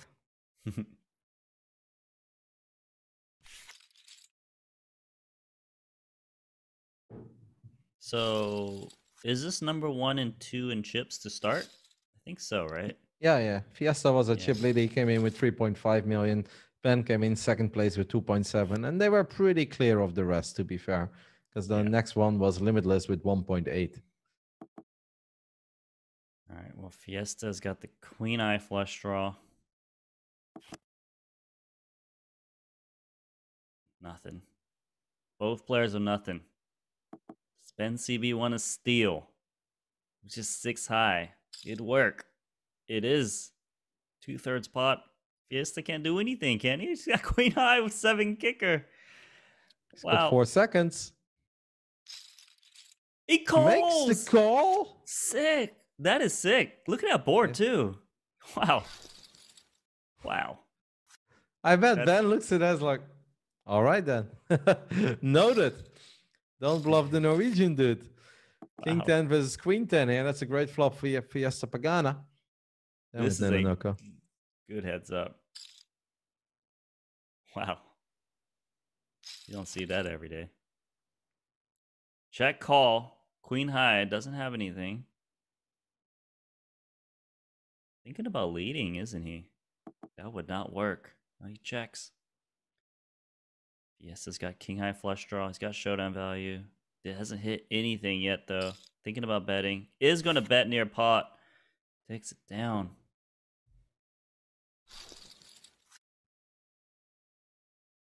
Eight, 9 suited. Oh, this is a 3-bet call type hand, so this pot's going to define this heads up right now, I think. Let's see what kind of flop we're going to drop. It's a big race, but Ben makes the call. The flop is ace 4-4. Fantastic for Fiesta. Terrible for Ben. Oh. Yeah, you can't get any action on this board, but it's better than it running out low. It's insane that he's back to 9.1 million, even though he's playing this without any shot clock time bank whatsoever. Still making queen high calls with that shot clock too. That's pretty crazy because that's the type of hand where you need some time to think about. We're back into limping around the 35 big blinds. Fiesta says no.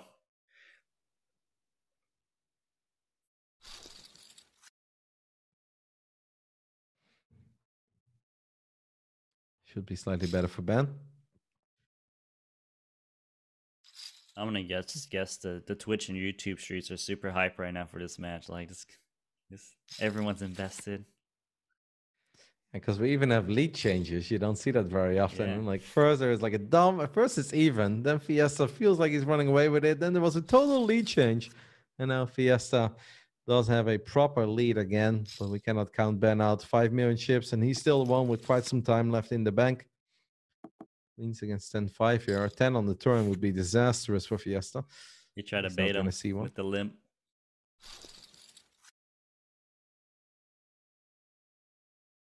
Hot garbage. Jack 4 offsuit. What's the play? It's a raise. 6-8 suited though. Pretty good. Oh, almost your birthday. Okay, I have never gone there. I say a lot of dumb stuff, but I've never gone there. No, okay. And the funny thing is, it's not even close to your birthday, is it? That'd be June 8th. Yeah.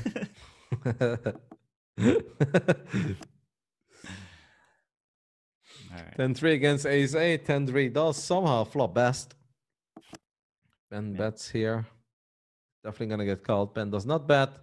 Fiesta might throw out a little bet here. Yeah, Maybe it's even definitely pot worth your size value bet. bet. Something. Ben's out though. Ben's like, I'm not calling down ace high no more. 10-9. 7-5. Now that is close to your birthday. That is a true statement.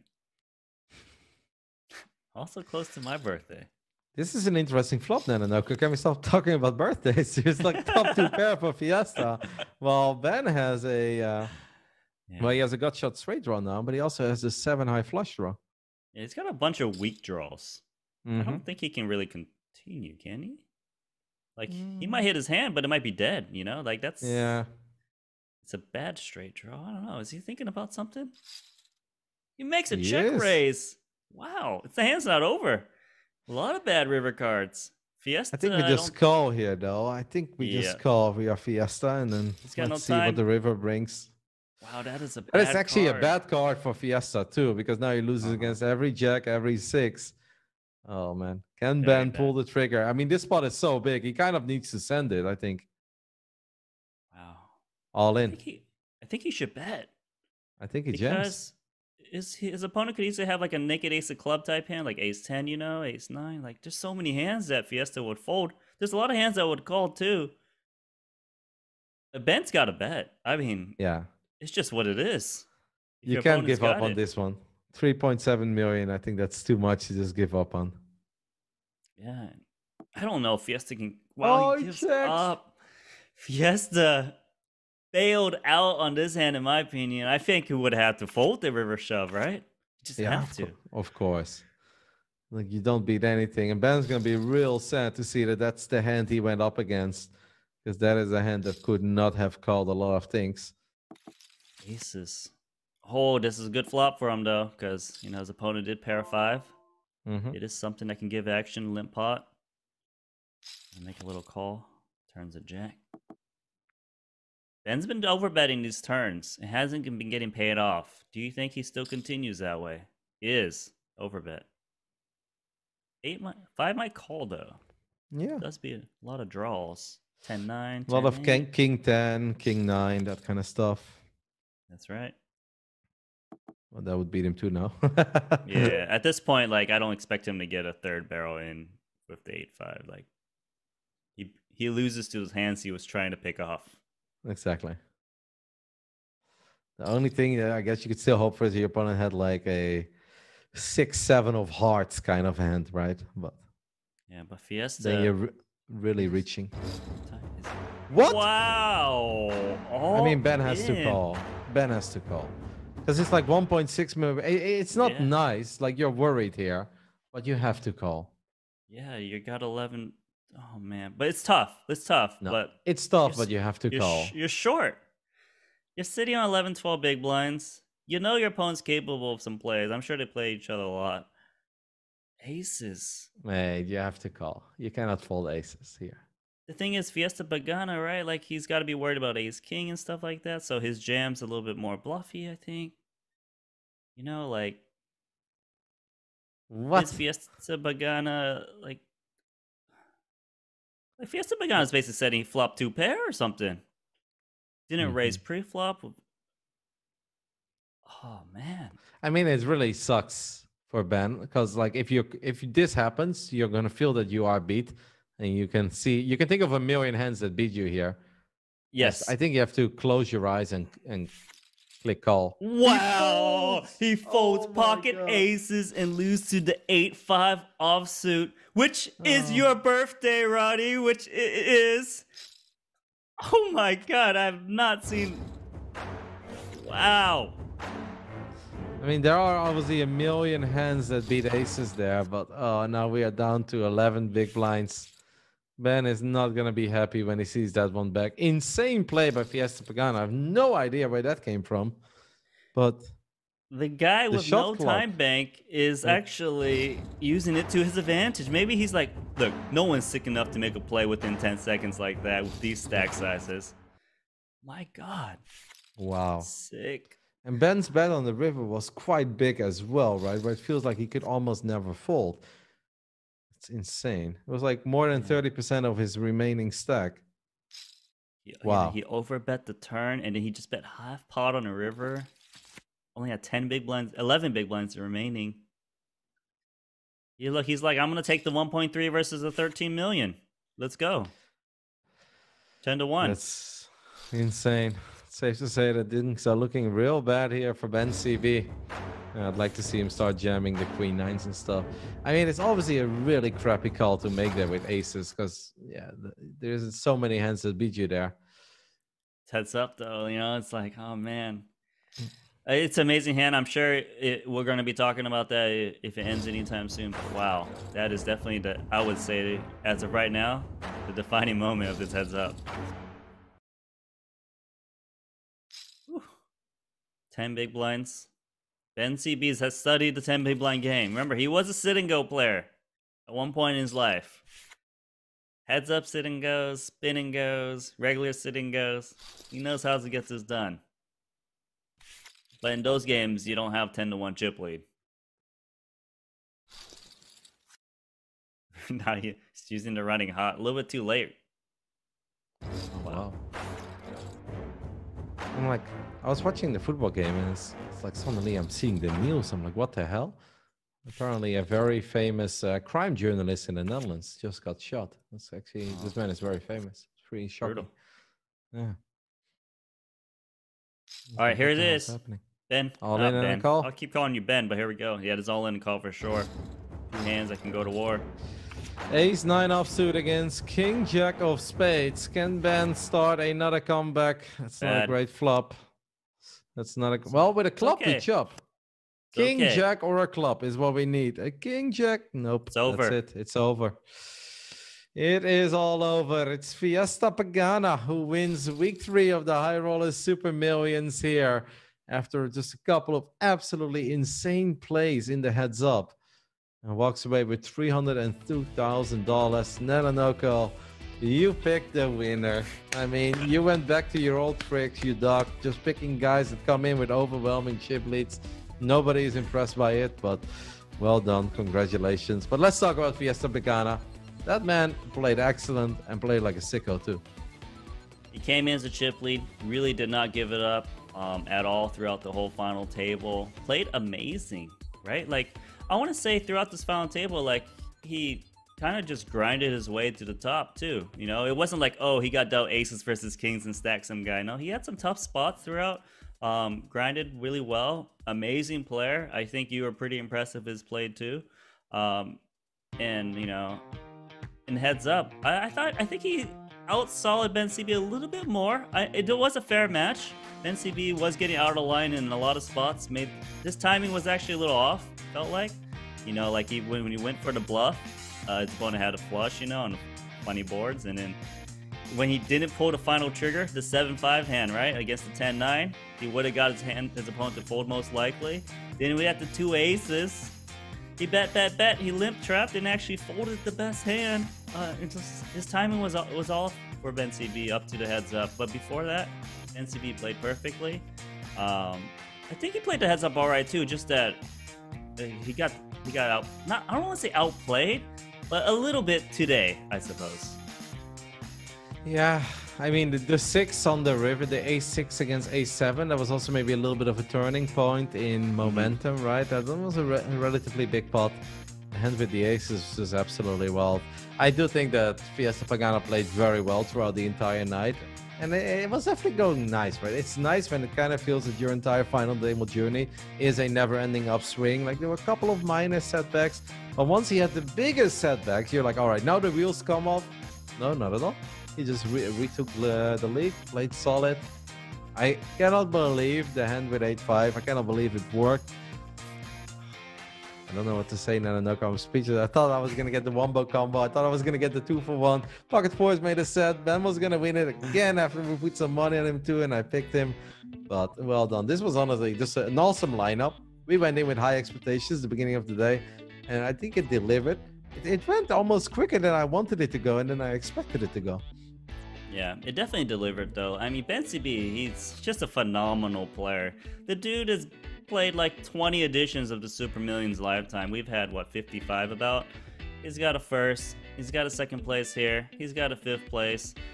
He streams his whole cards up, okay, before the final table, so he's giving away information, and he's still crushing it.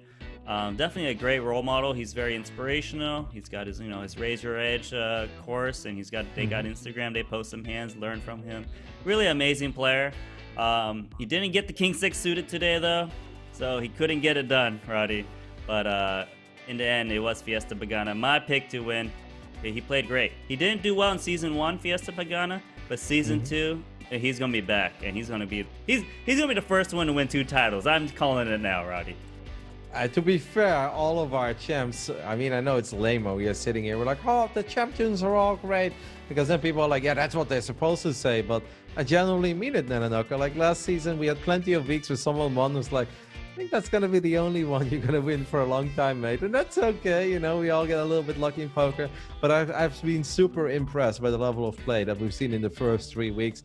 Last week, our Hungarian, Jalep, we forgot how to pronounce it, but he was awesome. Week 1, Ottoman, our previous or current Grandmaster League chess player, he was damn good and into a couple of very difficult spots. Still often found the correct way out. And today, Fiesta Pagana, he made some moves towards the end that I didn't see coming. I was like, all right, it's easy to 3-bet with queens, and it's easy to be a chip leader and put some pressure on the guys. But while things got evened up again with Ben, he still managed to stay calm and composed, and he found spots that I generally didn't even know existed. And he should have lost more chips even with the King 8 against the Jack 10.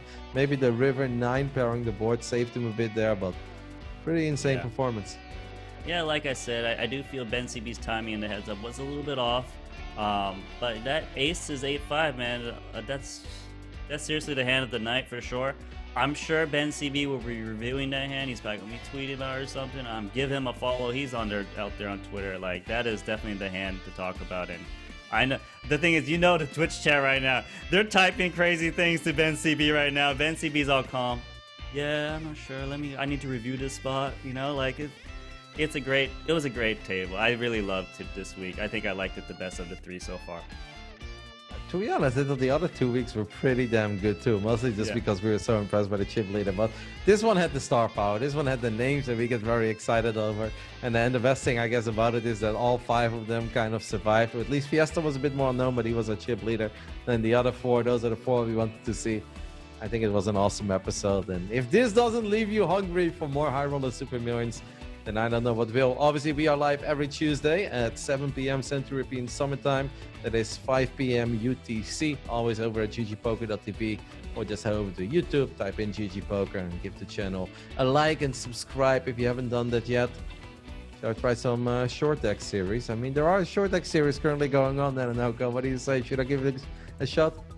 Take a shot at one of the $100 or $200 ones out there, Roddy. I think why not? Just don't rebuy unlimited. Just be like, okay, I've had enough. Go back to pillow. But at least one shot somewhere, Roddy, and just send me a hand history. Let me know how you did. Yeah, I don't know if you want to see my hand history in short deck. To be fair, mate, my short deck experience is literally Ace King versus Jack 10 suited. All in, all in, all in. That's literally my short deck. People love Jack 10 and Queen 10 because I guess the equities run a lot closer than they do in regular no limit hold'em. I think it's been a fun episode, mate. Anything else you want to share with the people at home? Nothing. I guess I just want to say I hope production next episode puts a little graphic.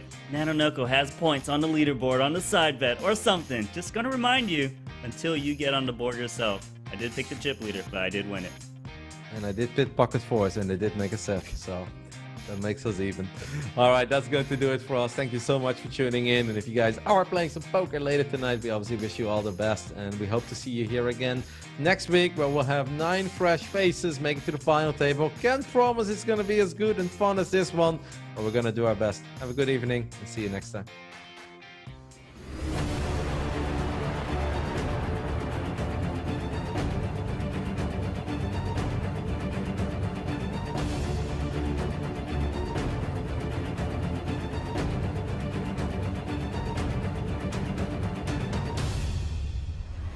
Elke was waiting to come back to the final table. Fedor holds things. Oh my God. Michael Adamo is the best.